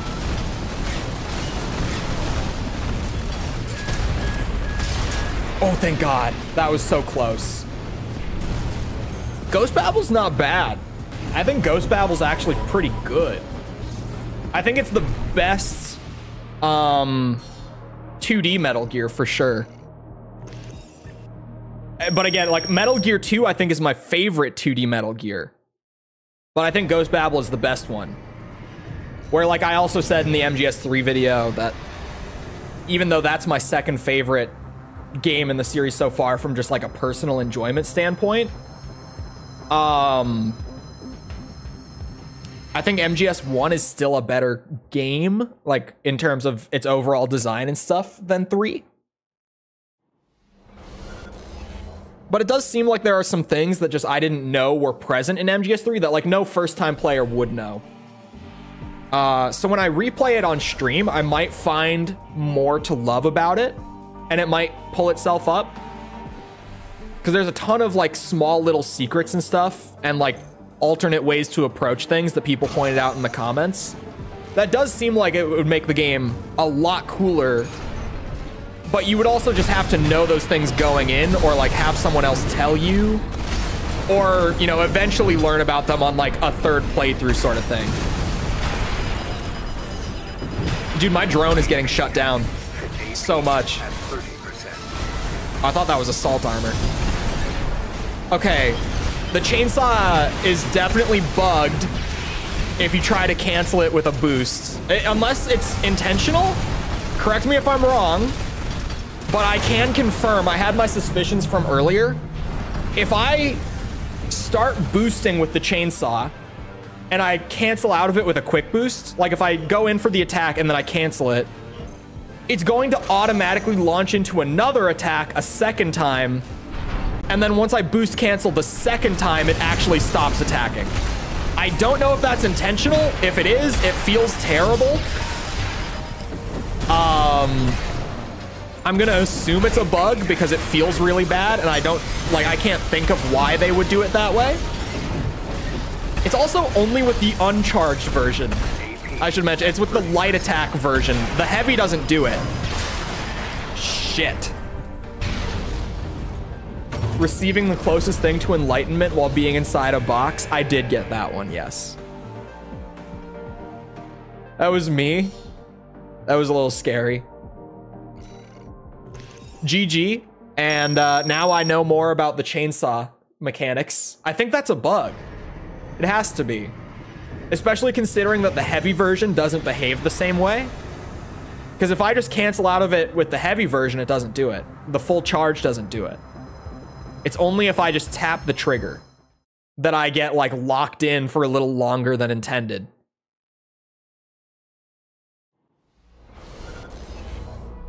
Even if I try to cancel it.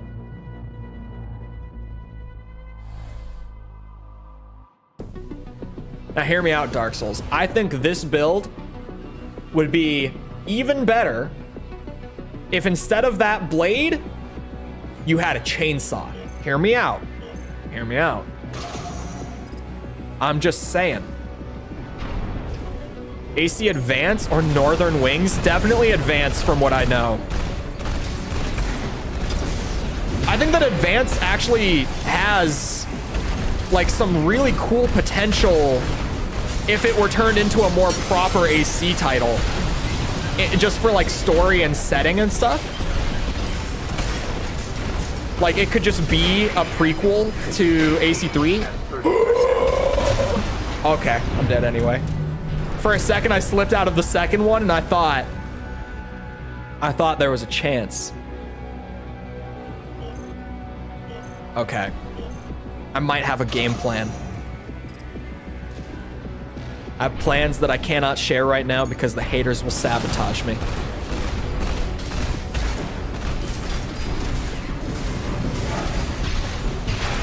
Oh, that hit!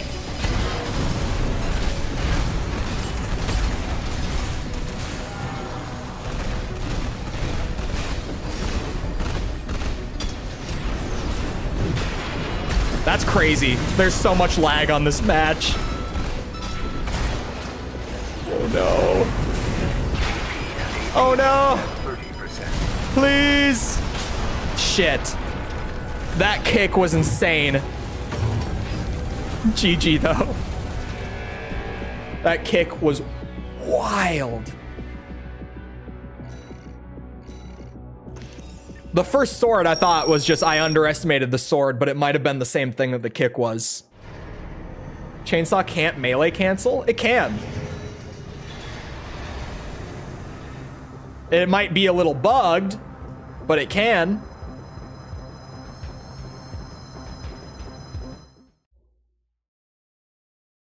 I think it is bugged. I think it's just not supposed to behave that way.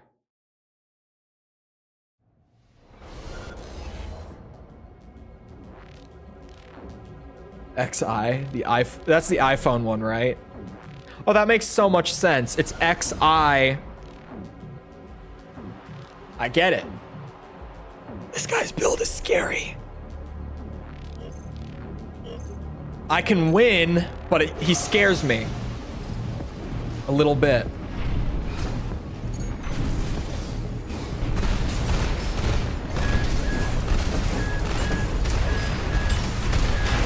Ooh, ow, ow, ow, ow, ow.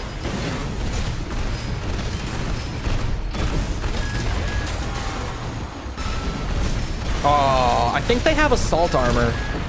Or no, did they have terminal? Well, I'm not gonna find out this round.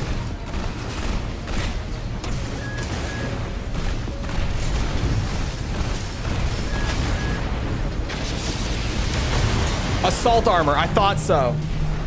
I just have to do a better job at scaring them. They reacted to me not having the chainsaw. A lot of people, if I just get close, they'll pop it. Because they're afraid of the chainsaw potential. They don't even really look for it. But once they start looking for it, things get a little dicier for me, trying to bait assault armor out.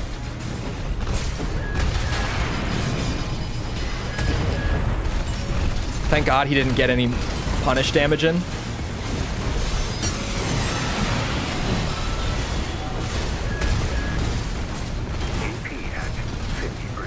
That was the greatest chainsaw of my life. Have you ever seen a more beautiful chainsaw execution? Oh, I'm dead.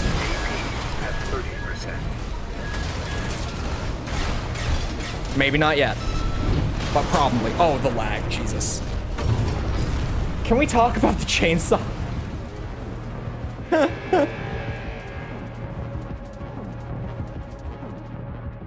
I am so shocked that that connected. I want a rematch as well. I hope I match that guy again. That's the first time they beat me, I'm pretty sure. And now I want revenge. They're not allowed to beat me. Come on now. Come on now. We could very easily get A4 today. I said like an hour and a half ago that we definitely wouldn't. But considering I've still got more than an hour to go, it's very within reach. Oh, and then we would be less than 1 rank from S, dude. Let's do it. Let's go all the way. Fuck. Uh-oh.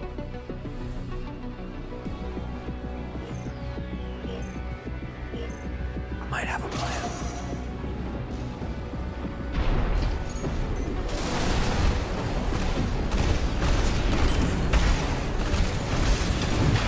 Dude, the lag. Fuck me.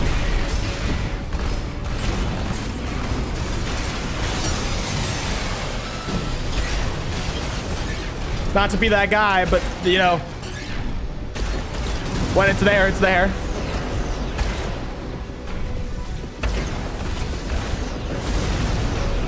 I have no energy. I can't escape.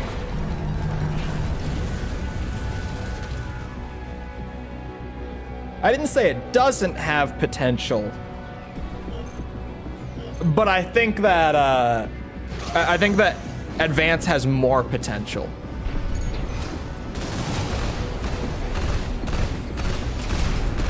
As just a straight prequel for AC3. Jesus fuck. Leave me alone.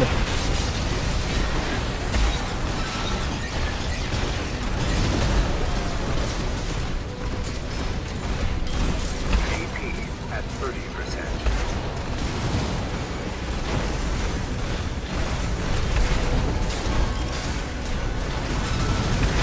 Shit, I missed my chance. I didn't think he was actually gonna stagger there.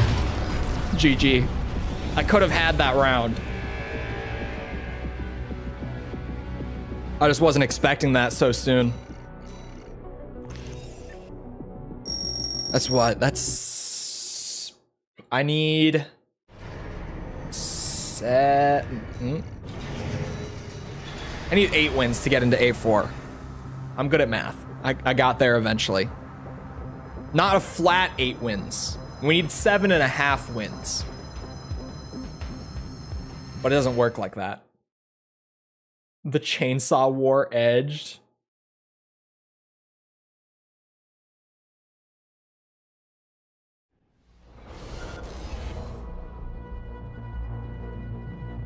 I fought you earlier, didn't I? Oh, he must have dropped out of his promos and now he's back. Because I absolutely recognize the emblem. I don't know if I fought this build.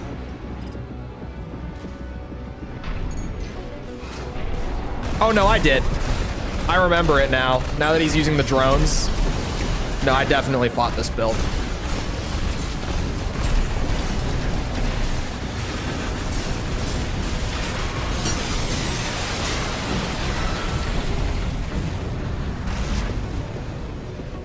His build lost some weight. Oh, okay. Are the frame parts a little different?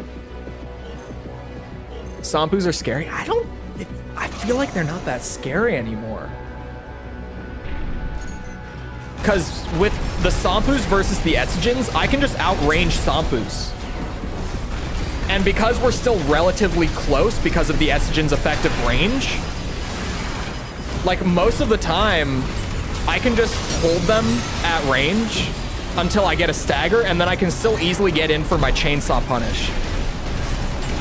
Like this round, not going perfectly. 50%. But because of the range advantage, even though I don't have the same impact buildup, the damage makes up for it.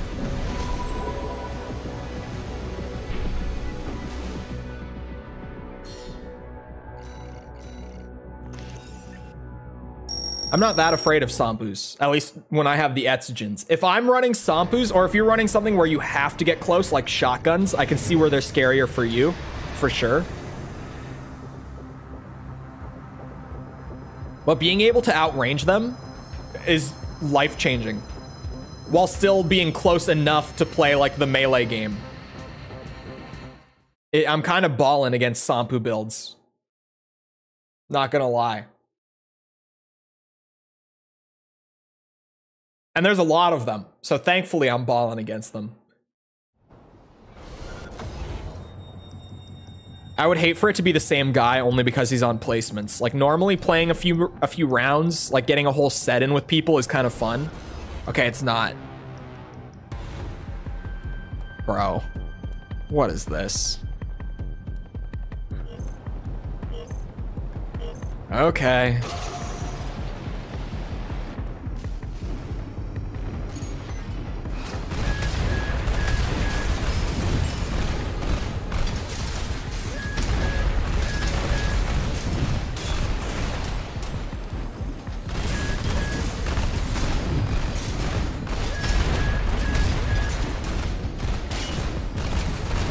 That damage was so delayed that I now know we have a ton of lag on this match.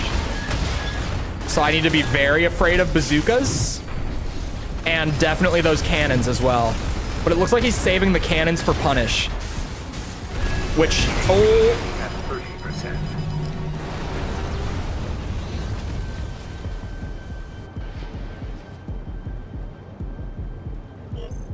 Is Cole blaming lag? Well, it's...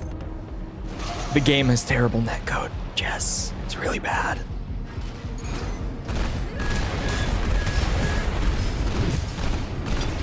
Okay, so those do my entire health bar in neutral. Good to know. Don't get very close to him. Oh my god!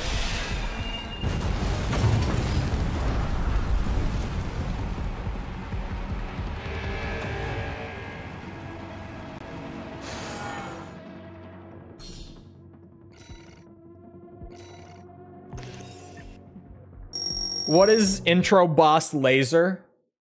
What is that? It seems like it's a meme from what Tibby said. What am I missing? Sounds like excuses.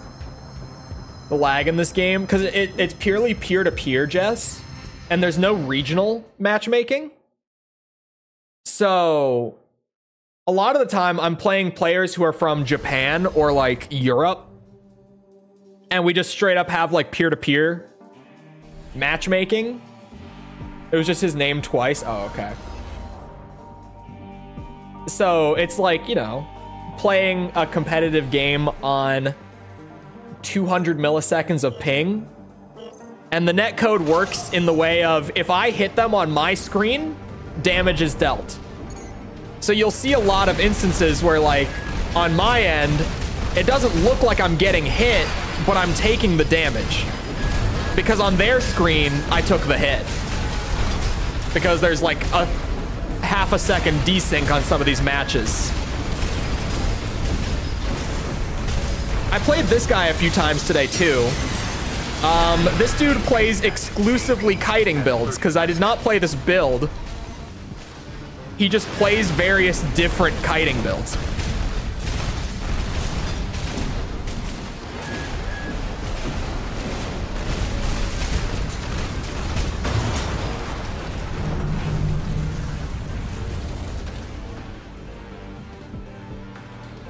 And kiting builds are the bane of the Mad Chainsaw.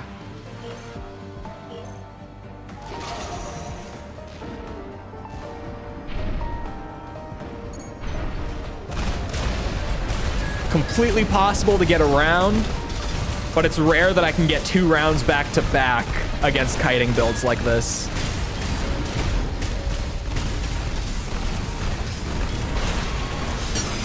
Ooh, there's one.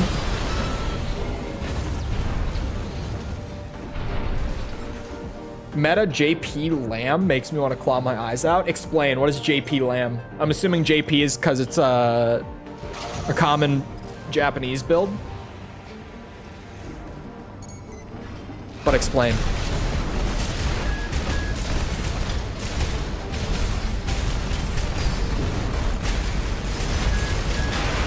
Oh my god.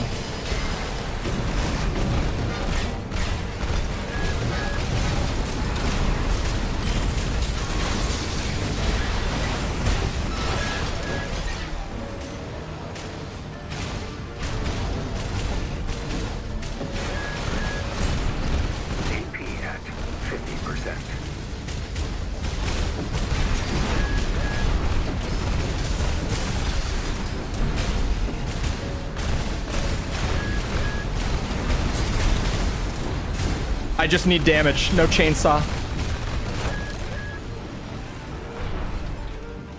Bruh! Are you fucking kidding me? Can we not count that on no swearing? Cause fuck.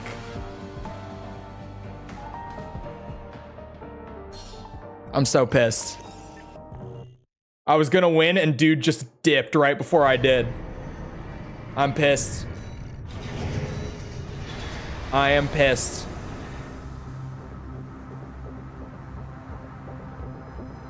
Rematch me against that guy. I'll do it again. I don't make the rules. God damn. Fine. I'll add the time. But seriously. It's worth another minute. What a bitch. Plays kiting builds, disconnects if he's gonna lose. Yeah. No wonder he's an A4. It's hard not to be if you play like that. I mean, it's hard not to be an S if you play like that. But, you know.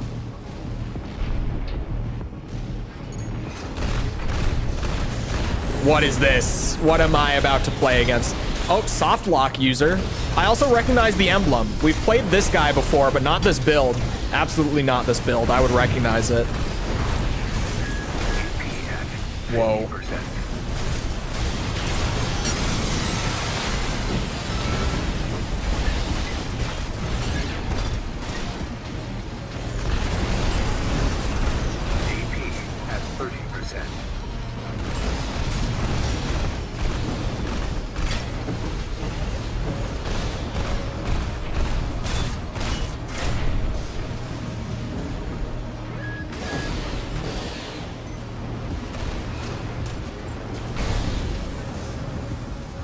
I have to go to him, and he knows it, unfortunately.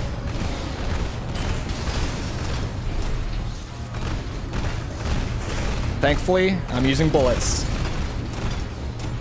And I've got... Oh, come on.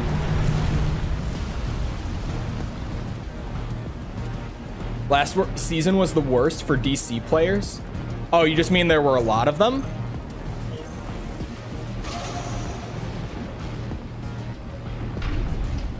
I didn't get much of it until like the last couple streams where I've suddenly had more people disconnecting on me than before. That hit me! Our connection is awful.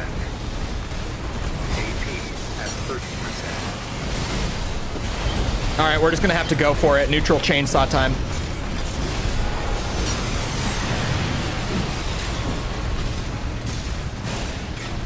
That's still not gonna get me very far, but...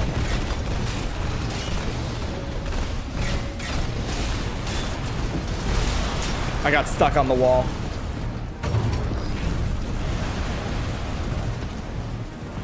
You just teabagged me? Did I just get teabagged? Give me a rematch. Now. I will neutral chainsaw this guy on loop. He's just boosting. Like, he's just boosting in quads. He's got a slow build. I can hit neutral chainsaw.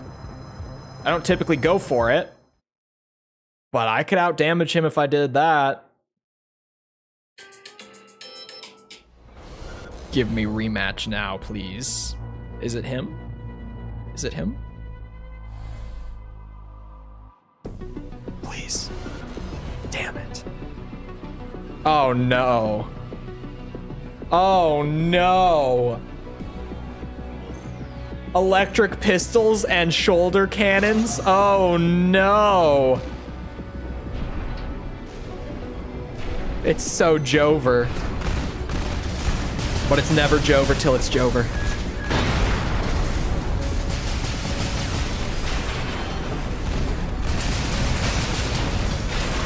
Oh, the discharge! Well, there goes my pulse armor. That'll do it. I choked, laughing. Oh, ow.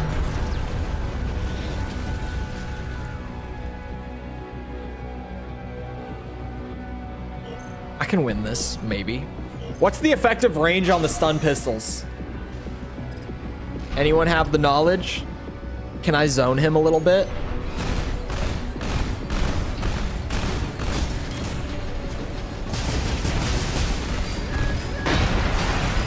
Yeesh.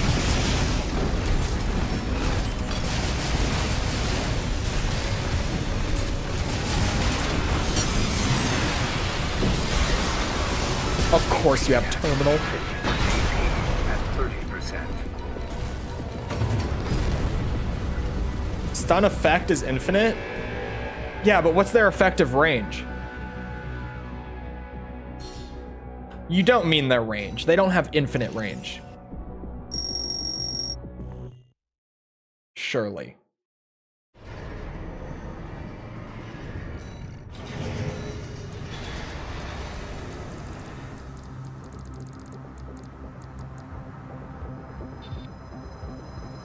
$159. They have an effective range of about 160, and I've got like 230. So I could zone it. I could zone that, which is great to know. And I absolutely should strive to zone stun pistols from now on. I need a piss break. I have absolutely been chugging water, so I gotta go. I'll be back in a minute. Feel free to get up, get a drink, snack, bathroom break, whatever, while I'm up. And when I come back, we'll see if I can get myself up to A4 in the next 50 minutes or so. I'll be back in a minute.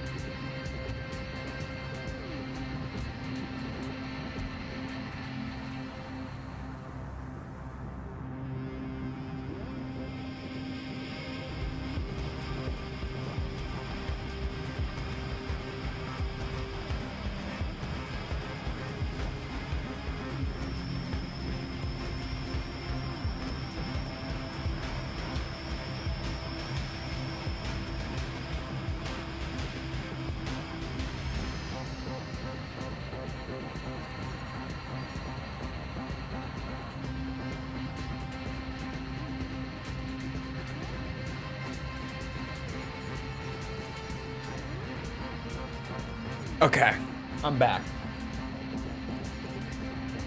I'm ready. I think. Hopefully.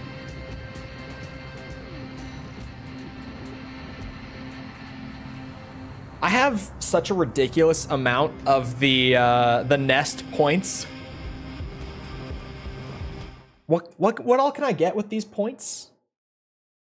Again, I know you can get like the nameplates, right? You can get special nameplates with them. But I don't remember any of them being all that great.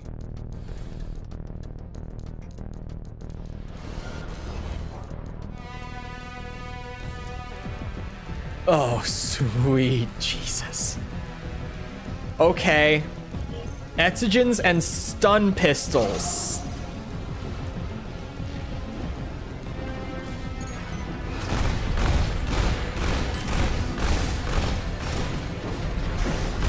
Chat, I think I'm gonna mess with my FCS to try to get more mid-range effectiveness going on.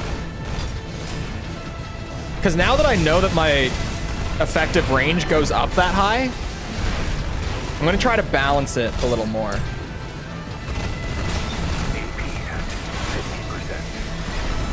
Oh god. Because like here, if my FCS was doing a little bit more at mid-range, I think we would be fine in this matchup.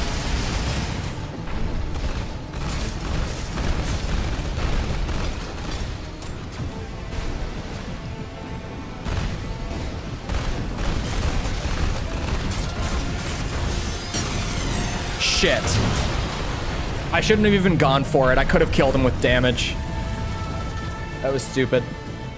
That was my round if I didn't do that.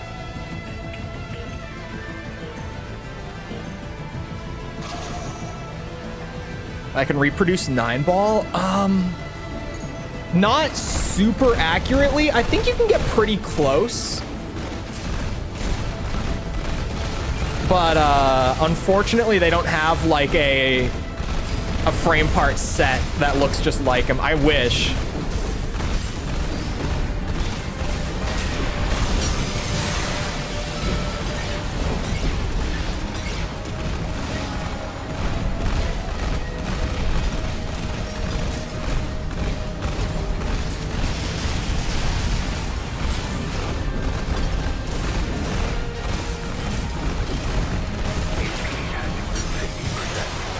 For the shame of it, I didn't need that chainsaw. Yeah, I should definitely, like, if I can get the chainsaw, great, but this guy's taking enough damage by the time that I get him there that I can just kill him with gunfire. I don't need to go in for it.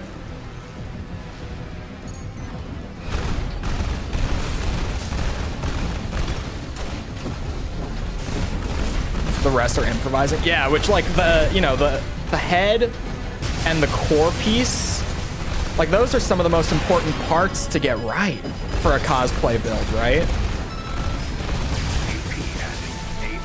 at 30%. Like, those are some of the most quickly, like, identifiable parts.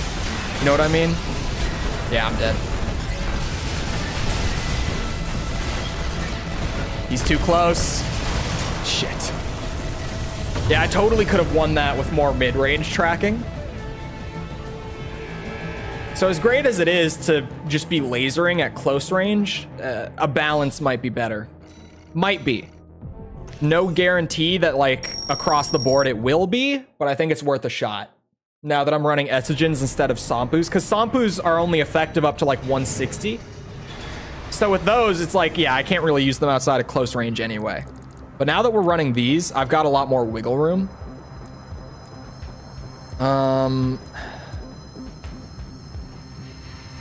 That mid-range is crazy, but I do probably want a little more close than mid tracking. That would be really good.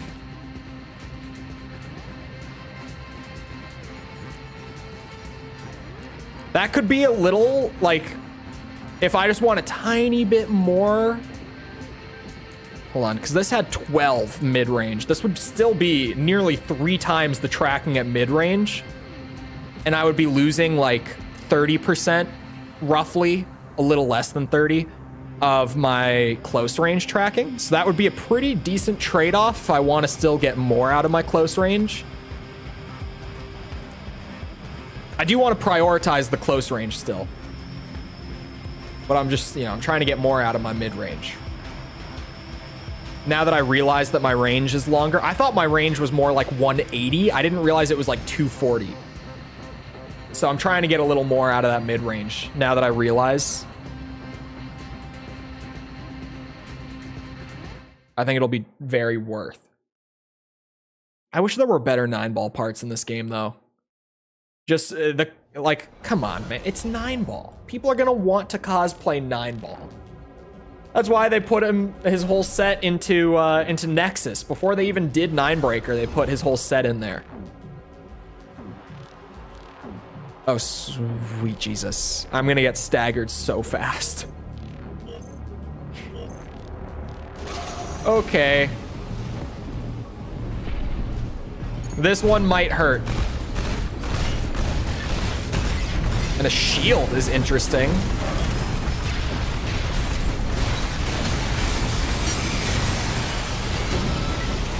Nope, I'm not eating that stagger. Absolutely not. I can zone him, thank God.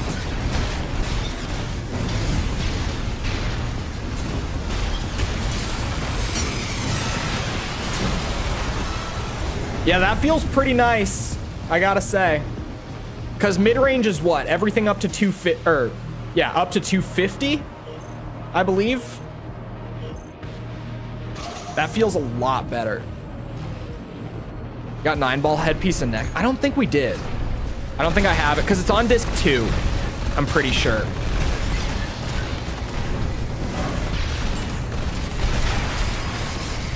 I didn't need to use this. I feel dumb.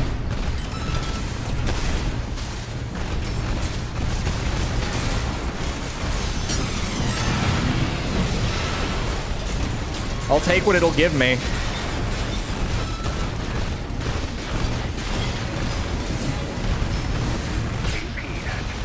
Nice boost cancels. Is it up to 300?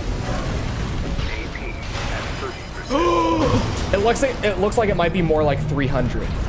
Just based on like how hard my reticle is holding to him. It's definitely not more than 300 for mid-range. And yeah, I mean, at that point, I'm not even getting good damage, but tracking is tracking. Less time required to get the double lock is still a huge benefit. Oh, that really hurt. A smart play from a smart man.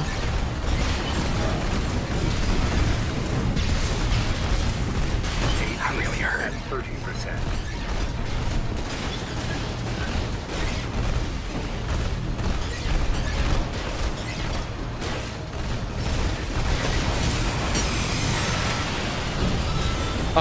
I'll take it.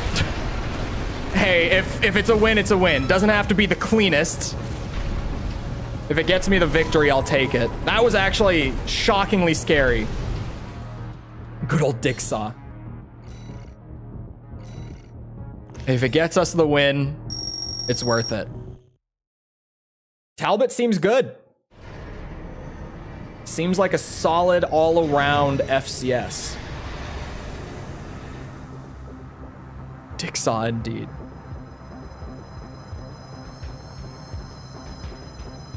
If we could get up to A4, that would be awesome. I've got 40 minutes to do it. And I need 8 wins. Assuming no losses. 8 wins could happen really fast if I got on a good streak, considering just how short matches are, but I wouldn't expect that.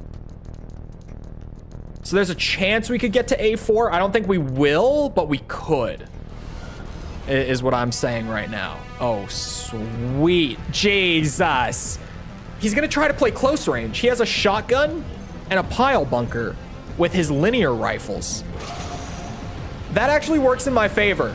That kind of defeats the counterplay against me with linear rifles. Nice kick. Holy shit. Never mind, he's terrifying. I don't like it. I don't like it.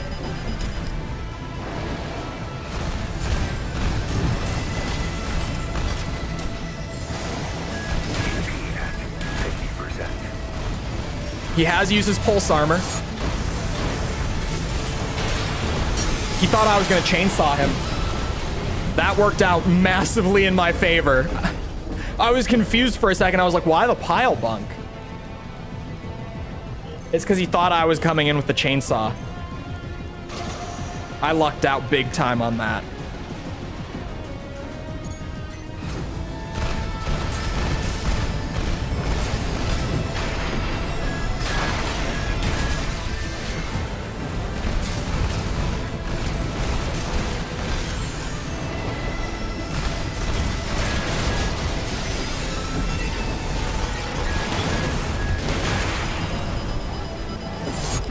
Oh my God, heart attack city.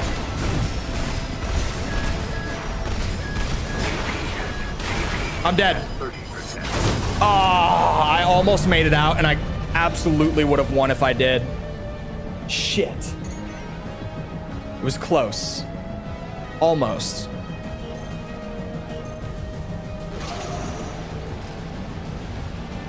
There's a good chance.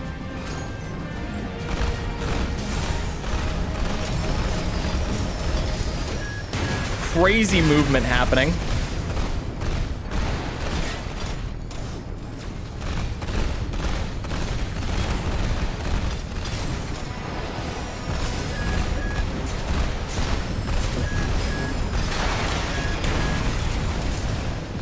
This guy knows what he's doing.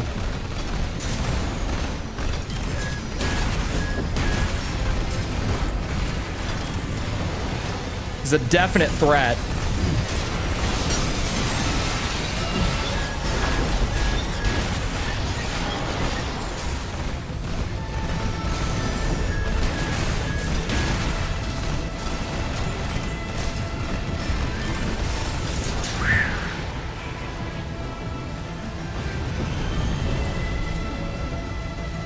Do the 3 manufacturers of AC parts from AC3 exist? No, it seems like it's in a different timeline. It seems like it's a different continuity from Gen 3. Like, we don't know. It seems like it's just its entire own timeline for AC6. As of right now, there's no direct connection to any other Armored Core game here. They definitely could pull a Armored Core 5 and Verdict Day move where in a follow-up they just randomly are like, oh yeah, here's I don't know, Mirage. Hell, they could be like, oh yeah, here's Murakumo Millennium. Like, they could just randomly tie this to any generation they want to, but are technically the same. No, they just are the same.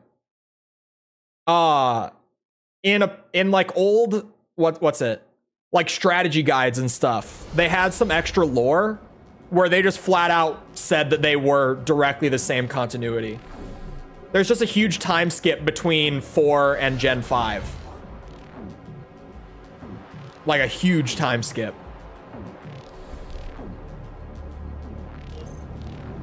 Not to mention like having some of the, what's it called? The cradles in one of the maps in Verdict Day. As well as, what's it? The Spirit of Mother Will is in one map too.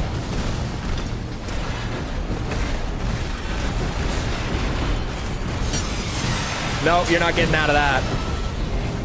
Playing on Uni Wi-Fi is insane. I could not imagine. I think it's like 300 years or something. Yeah, I'm pretty sure it's something. It's a long time. Oh, and White Glint being the final boss, like a reconstructed White Glint, just being the final boss of Verdict Day. I forgot about that too.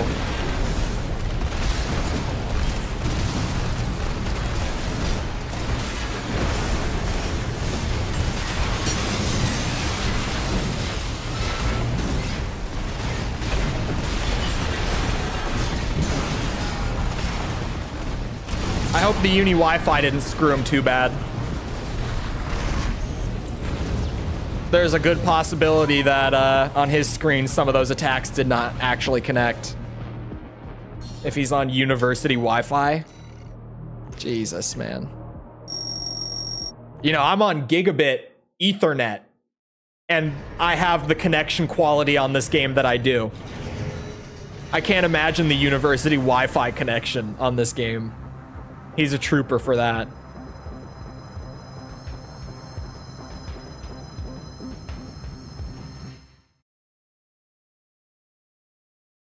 The ACs are so dang short and stout. I really like the Gen 5 ACs. They're so, like, it's completely different from anything else in Armored Core, but so cool. Okay. I feel like I've seen this one before. I don't think this one will be bad. I didn't see what's on his left shoulder, but I think we're fine. He even has the emblem. Okay.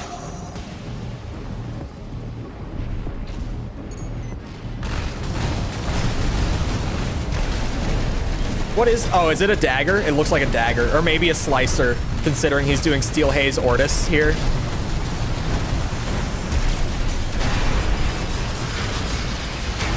Ow, ow, ow, ow.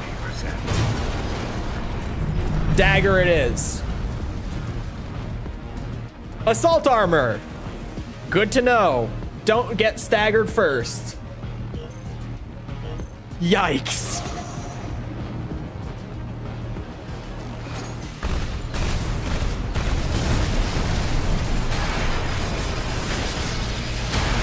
Fuck.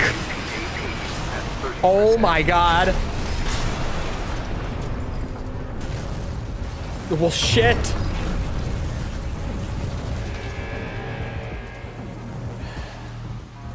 Oh yeah, they do both use the slicer. You're right. That was a swift ass kicking right there. Dude really pulled up. Bop, bop, bop, bop, bop. Dead. Dead.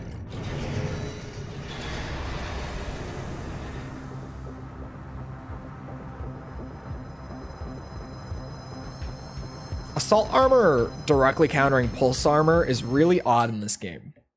PvP wise.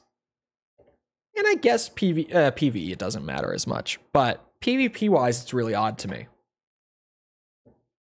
Obviously the games are not made, like they're not designed around PvP, but you know what's not fun?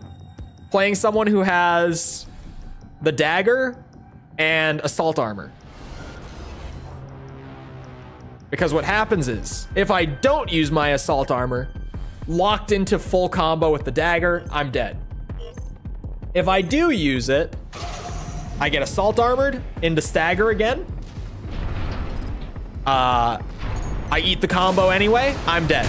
It's legitimately like, doesn't matter what you do, you're dead. Unless you're heavy enough to just tank the combo. Or I guess the assault armor.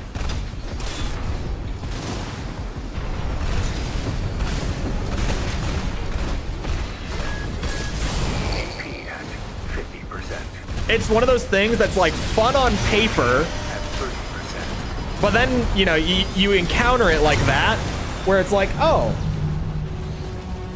it's a rock, paper, scissors match, except there's no scissors. It's rock and paper, and I just lose.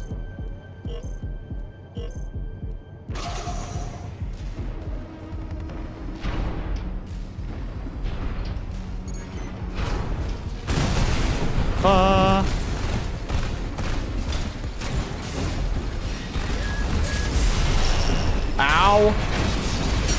Oh, he has assault armor. It's good if you can get stagger first. It doesn't matter if I can get him staggered first.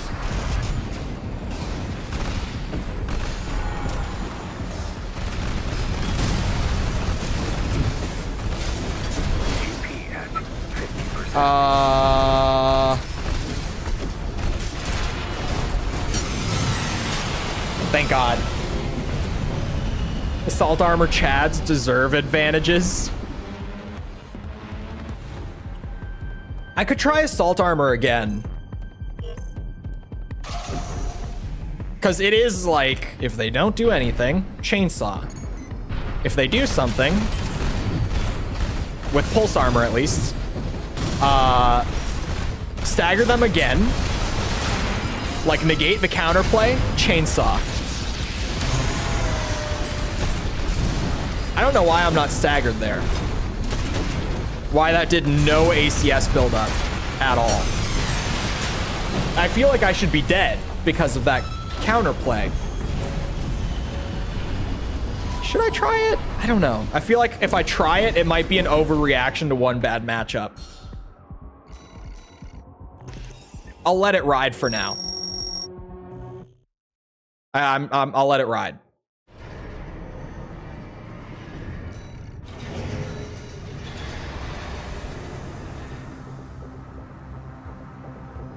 You don't want assault armor? I don't. I don't want it. I overreacted to one bullshit matchup. I don't want it. I had to really think about it. And I definitely want the pulse armor.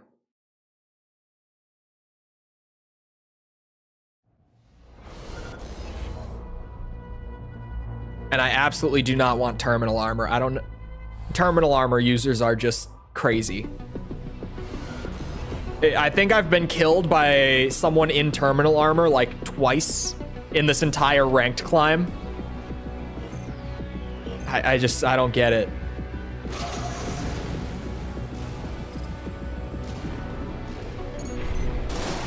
He tries assault armor, dislikes it, repeat. Yeah, every time I try it, I'm like, no, I want the armor back. Or the bubble. They're both called armor, you know what I mean. I want the armor instead of the explosion.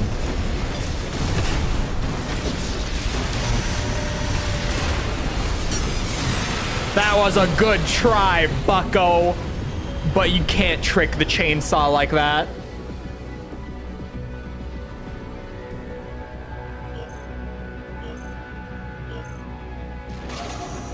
It was a good try. I almost flew into it. I may have sounded sarcastic, but he did almost get me with it. That lag is wild. He tried it again. He didn't instantly die from it this time. But why would you do it again? It killed you last round. It's gonna kill you again long term.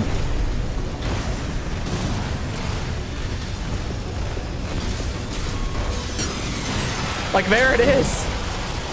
Why did you do it again?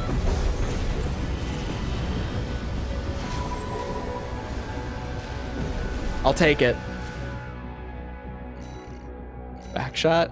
Hey, you said it, not me. This one can't be put on me. I didn't say it.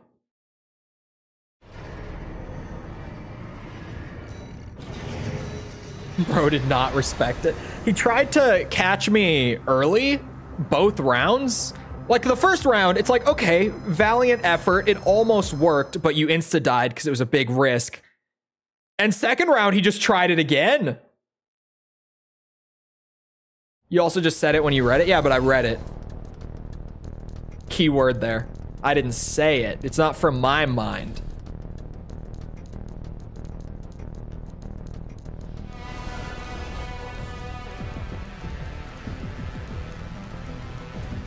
Here we go. Chat, what's the over-under that he tries to catch me early again?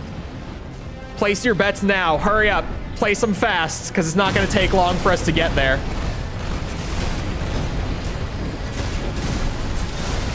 Will he try it again? He did not. That time, he used it normally. At 30%. There really wasn't much time to place bets. Close range matchups go real fast. Come take it like a man. You're not escaping this. He escaped it. I messed up. I messed up. I take it back. I've made a mistake.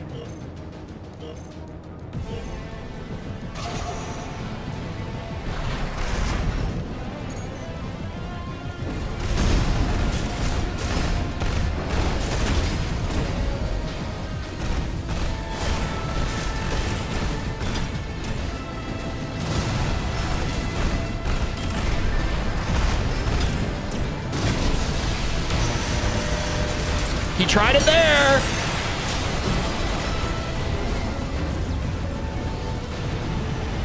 That was honestly, like, I see the idea. I see it. It's just, it's not working, dude. That was also like, you know, maybe with the assault armor in, you could catch me. It's just not working, man. I hate to be that guy, but it's not.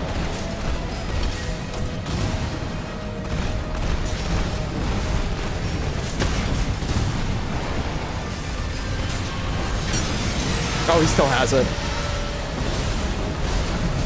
We like that damage, though.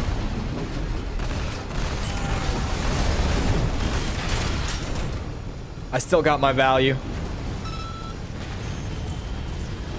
Existed in 6? It does exist in 6. The Karasawa is here.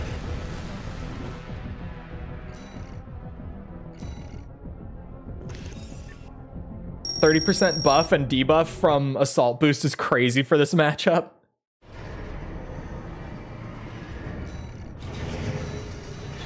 We need 3 more wins. Or 3 wins from A4. And with the general pace I've been moving through A ranks at, that means that we would have about a stream of climbing through A4, and then we would just be doing placements until we get it. How many placements, like how many out of 10 do I need to win? Is it gonna be like 7 out of 10?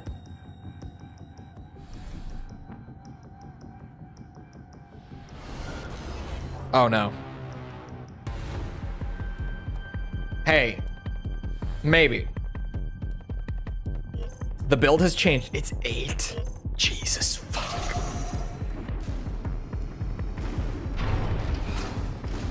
They make you work for it, huh?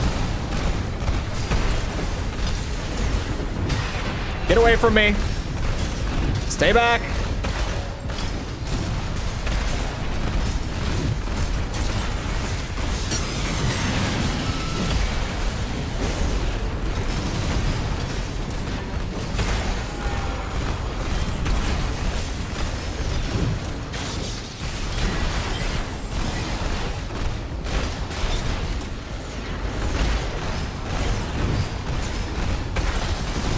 I've become the thing I hated the most.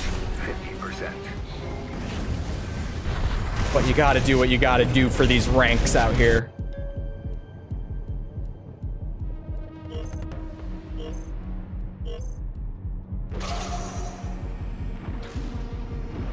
All of his ACs were painted like corn. Why do his ACs have branding? That's the funniest shit ever. Incredible. Consistent branding across ACs is hilarious.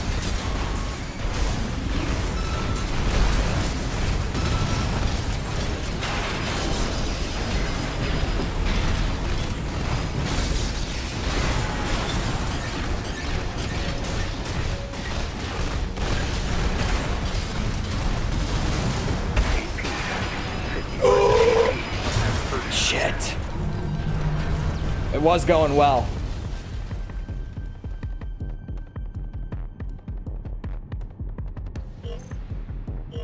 This time. This time. This is my victory.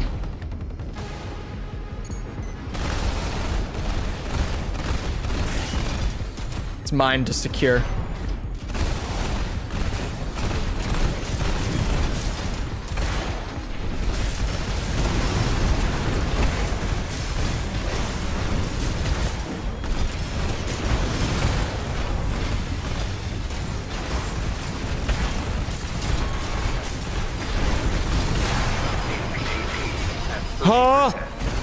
My assault, or my pulse armor didn't come out the first time. I had to sit there and spam it to get it to actually start up. Oh, I'm fucked.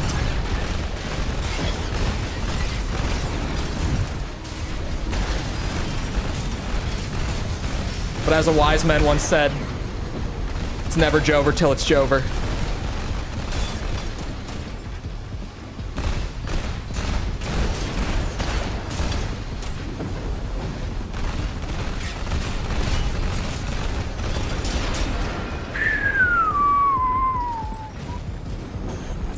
GG. That was incredibly close. Terrifyingly close. But we make it happen. 2 more wins from A4.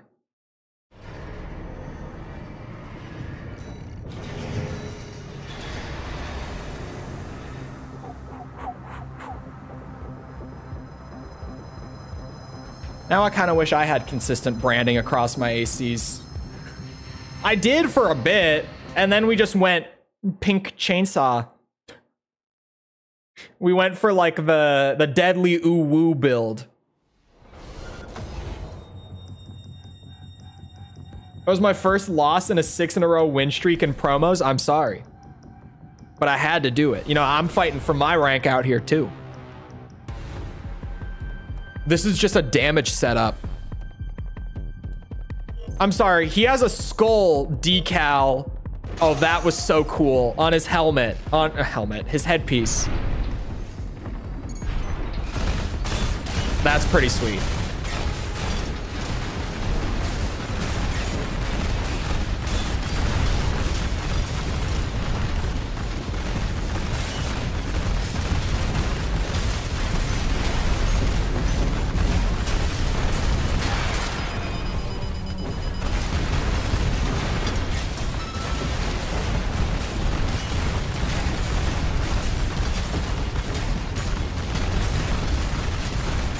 What's the range on these machine guns? Anyone know it? He's definitely got a close range FCS. I can tell.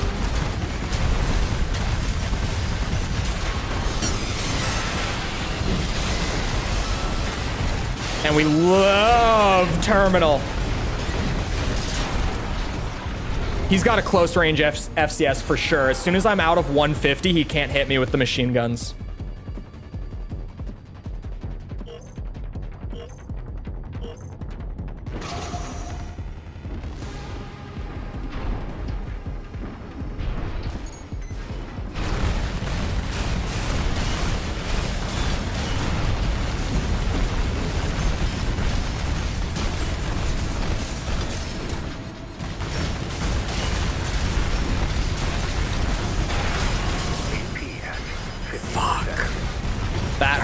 Getting hit by those missiles after the stagger really hurt. AP at 30%. I lost this one. Yeah, ow, the missiles. I was close. I was really close. Okay. I can turn this into a win. He's realizing that I've realized that he's using a close range FCS. He's putting way more pressure on me this time, whereas the first round he was pretty neutral. But if I can just hover in that sweet spot between like 250 and 150, like I'm exactly where I should be to beat him.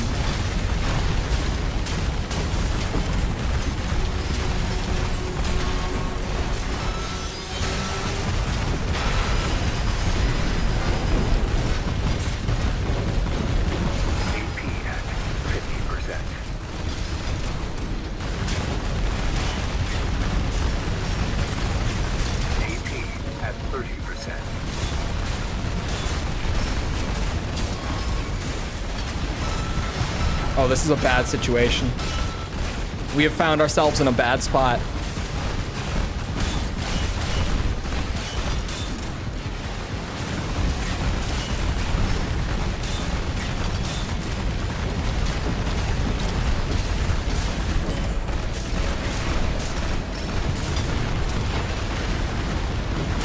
Fuck, I was getting too close. He's faster on the ground than I am. Which is crazy. Crazy that he's faster on the ground than I am, by the way. I get that he's on tank tracks, but he's so heavy. What boosters does he have? Because holy shit. If we were both just boosting, like normal boosting, he was gaining on me. I had to quick boost to keep the range. Terrifying. Why is he faster than me?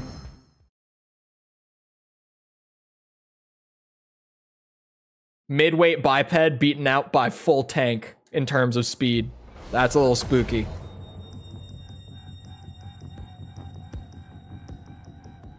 He doesn't have... Oh, you're right. Oh, no, I don't think it works like that in Gen 6. Does it? I don't know. I've barely played tank in Gen 6. Like barely. Almost never touched it. Someone help me out here.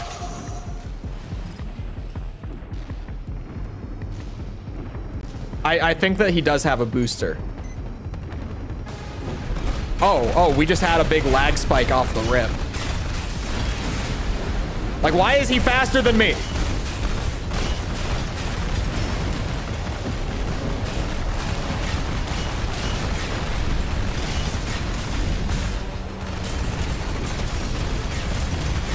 How does this balancing work?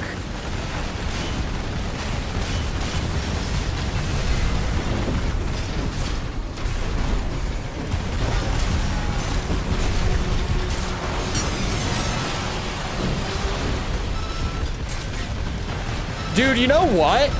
Why am I running from him like this? Shit, that's why. I have an idea, though, and that idea is to just chase him down with the chainsaw. I will win.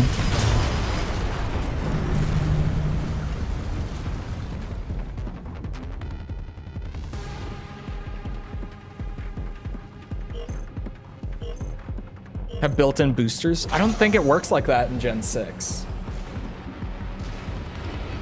Unless I'm just mistaken.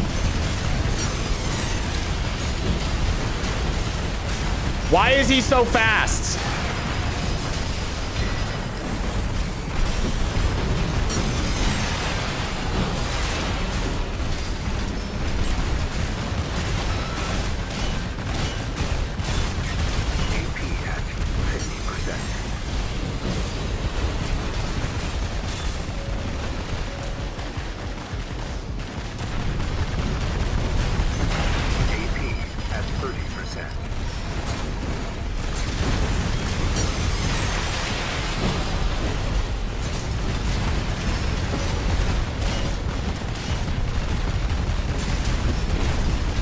Oh, that's so tilting. Why is he faster than me? Someone, I need to look at his build or something. What the fuck? Why is he faster than me?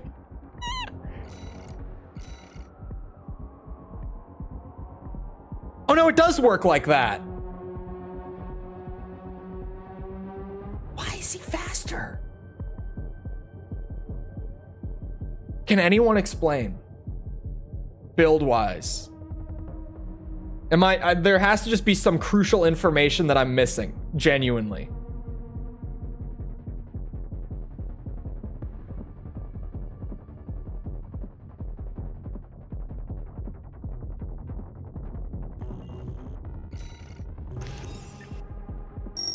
Why is he faster?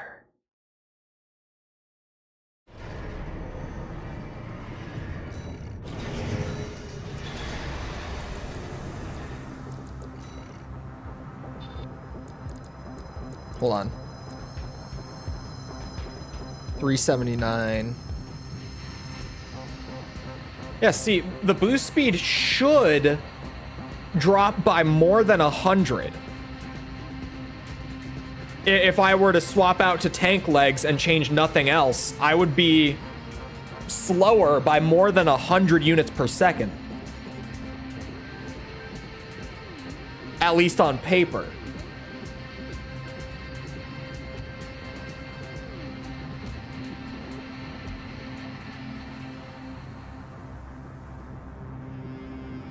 And there's also travel speed there.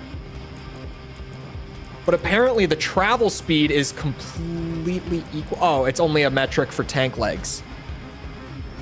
Does the travel speed? Oh my god, I get it. He has the boost speed and the travel speed stacked when he's on the ground. Because the travel speed is his treads pulling him, and his boost speed is the built-in boosters doing what they do. So he's actually, like, if I were to throw on tank legs and purely stick on the ground, I would actually be moving at 412 units per second rather than 379. I would be faster. I get it. I had to look and see where that's coming from. But holy shit. That's a thing. Tank legs have a unique speed stat for when they're moving along the ground.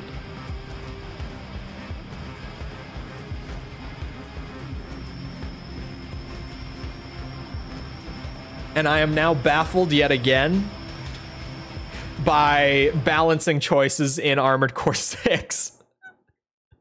Because you would think, like, oh yeah, you run the tanks so that you get, you know, more firepower. You can carry more, but you're going to be slower. That's how tank legs work in Armored Core. Except for now.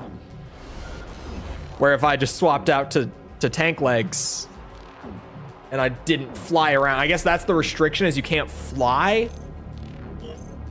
Well, that guy was using that to his highest potential. Just like, oh yeah, maybe I can't fly, but I can just run you down with a constant damage stream. And I have the armor to outlast whatever the hell you're doing. Respect the chainsaw. Man, he's heavy, heavy. Oh, he does have an expansion. Okay, not terminal armor. I've never heard this thing about Gunhead. That AC was trying to like recreate an old, I would assume, mecha movie.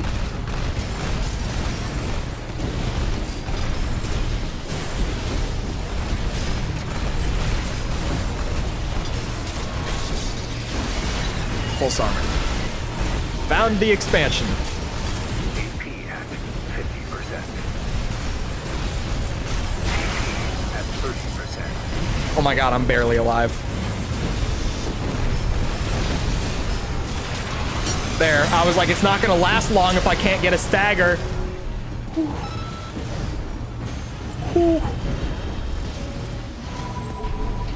That was a close one. I liked his tiny little legs on that giant ass AC. That was awesome.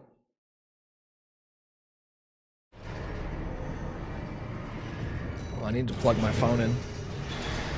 I need 2 wins. It's possible to hit A4 like right for the end of stream at this rate. I just have to go on a 2-win streak from here. And we'll get it. That tank build knowledge is insane. That you can just build a setup with like attaches and have that constant damage stream and just move along the ground like that to keep up with people. And unless they've got like a long range kiting build where they can actually hit you from like 300 meters up in the air, you're probably going to outpace most builds in terms of just damage and survivability. I'm surprised that I don't see a lot of people doing shit like that. Uni Wi-Fi man is back. We'll see how this connection serves him.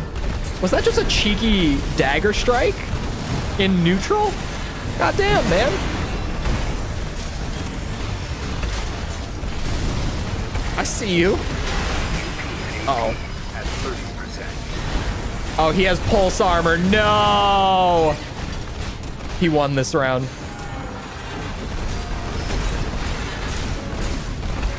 Unless... yeah, he won that.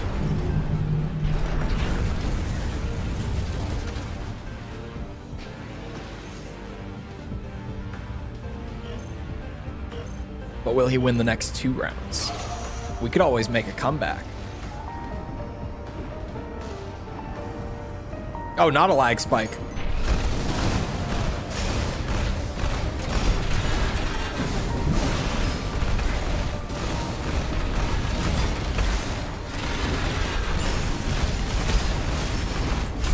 Damn.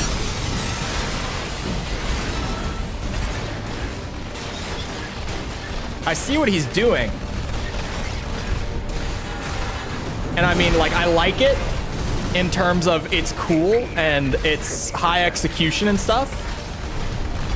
I don't like it though, because it's probably gonna force me into a losing position again.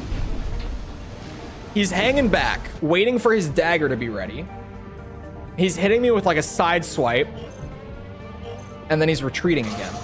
And he's trying to outlast me. Because he realizes that if I wanted to, like if he was constantly chasing me, I could kite him.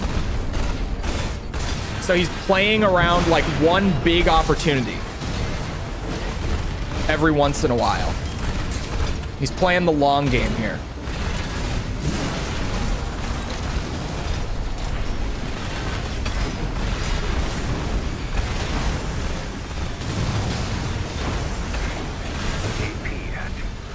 He's a smart player. That also really hurts.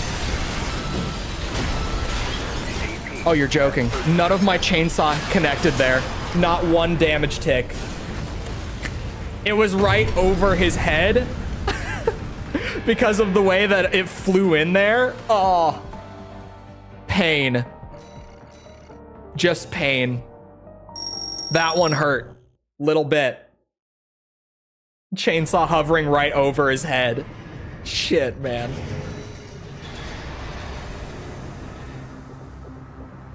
I got time for a win. Put myself in a great position for next time. I got time. Quick win. Easy peasy. You know how we do it. That's me. What am I up against?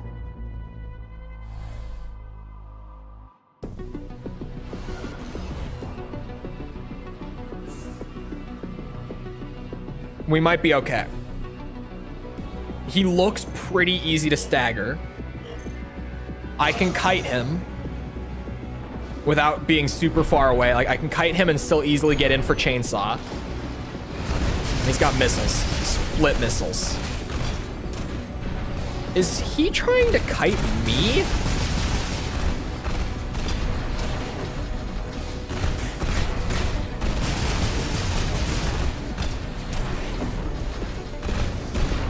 He absolutely is.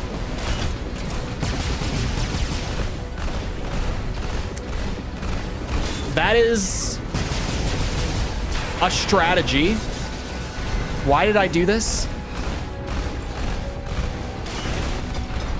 I like just no-brained this. This was really dumb.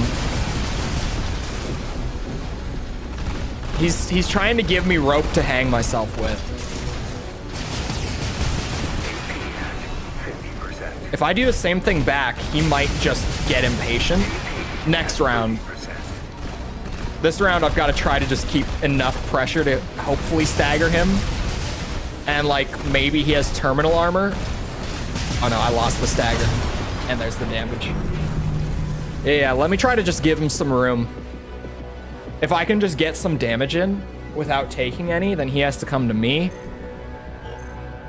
I could try to force a win condition just from that.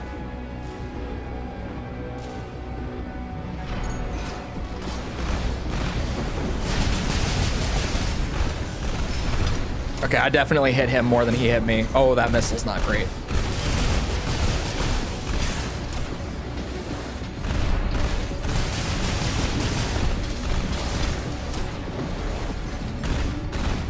So far, so good.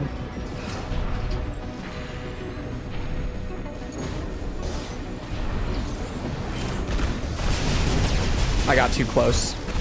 I'm still at advantage. I don't like doing this, but his build is very specifically designed to do exactly what I'm doing. And you can see him trying to do it, and I'm just not giving it to him. Oh no.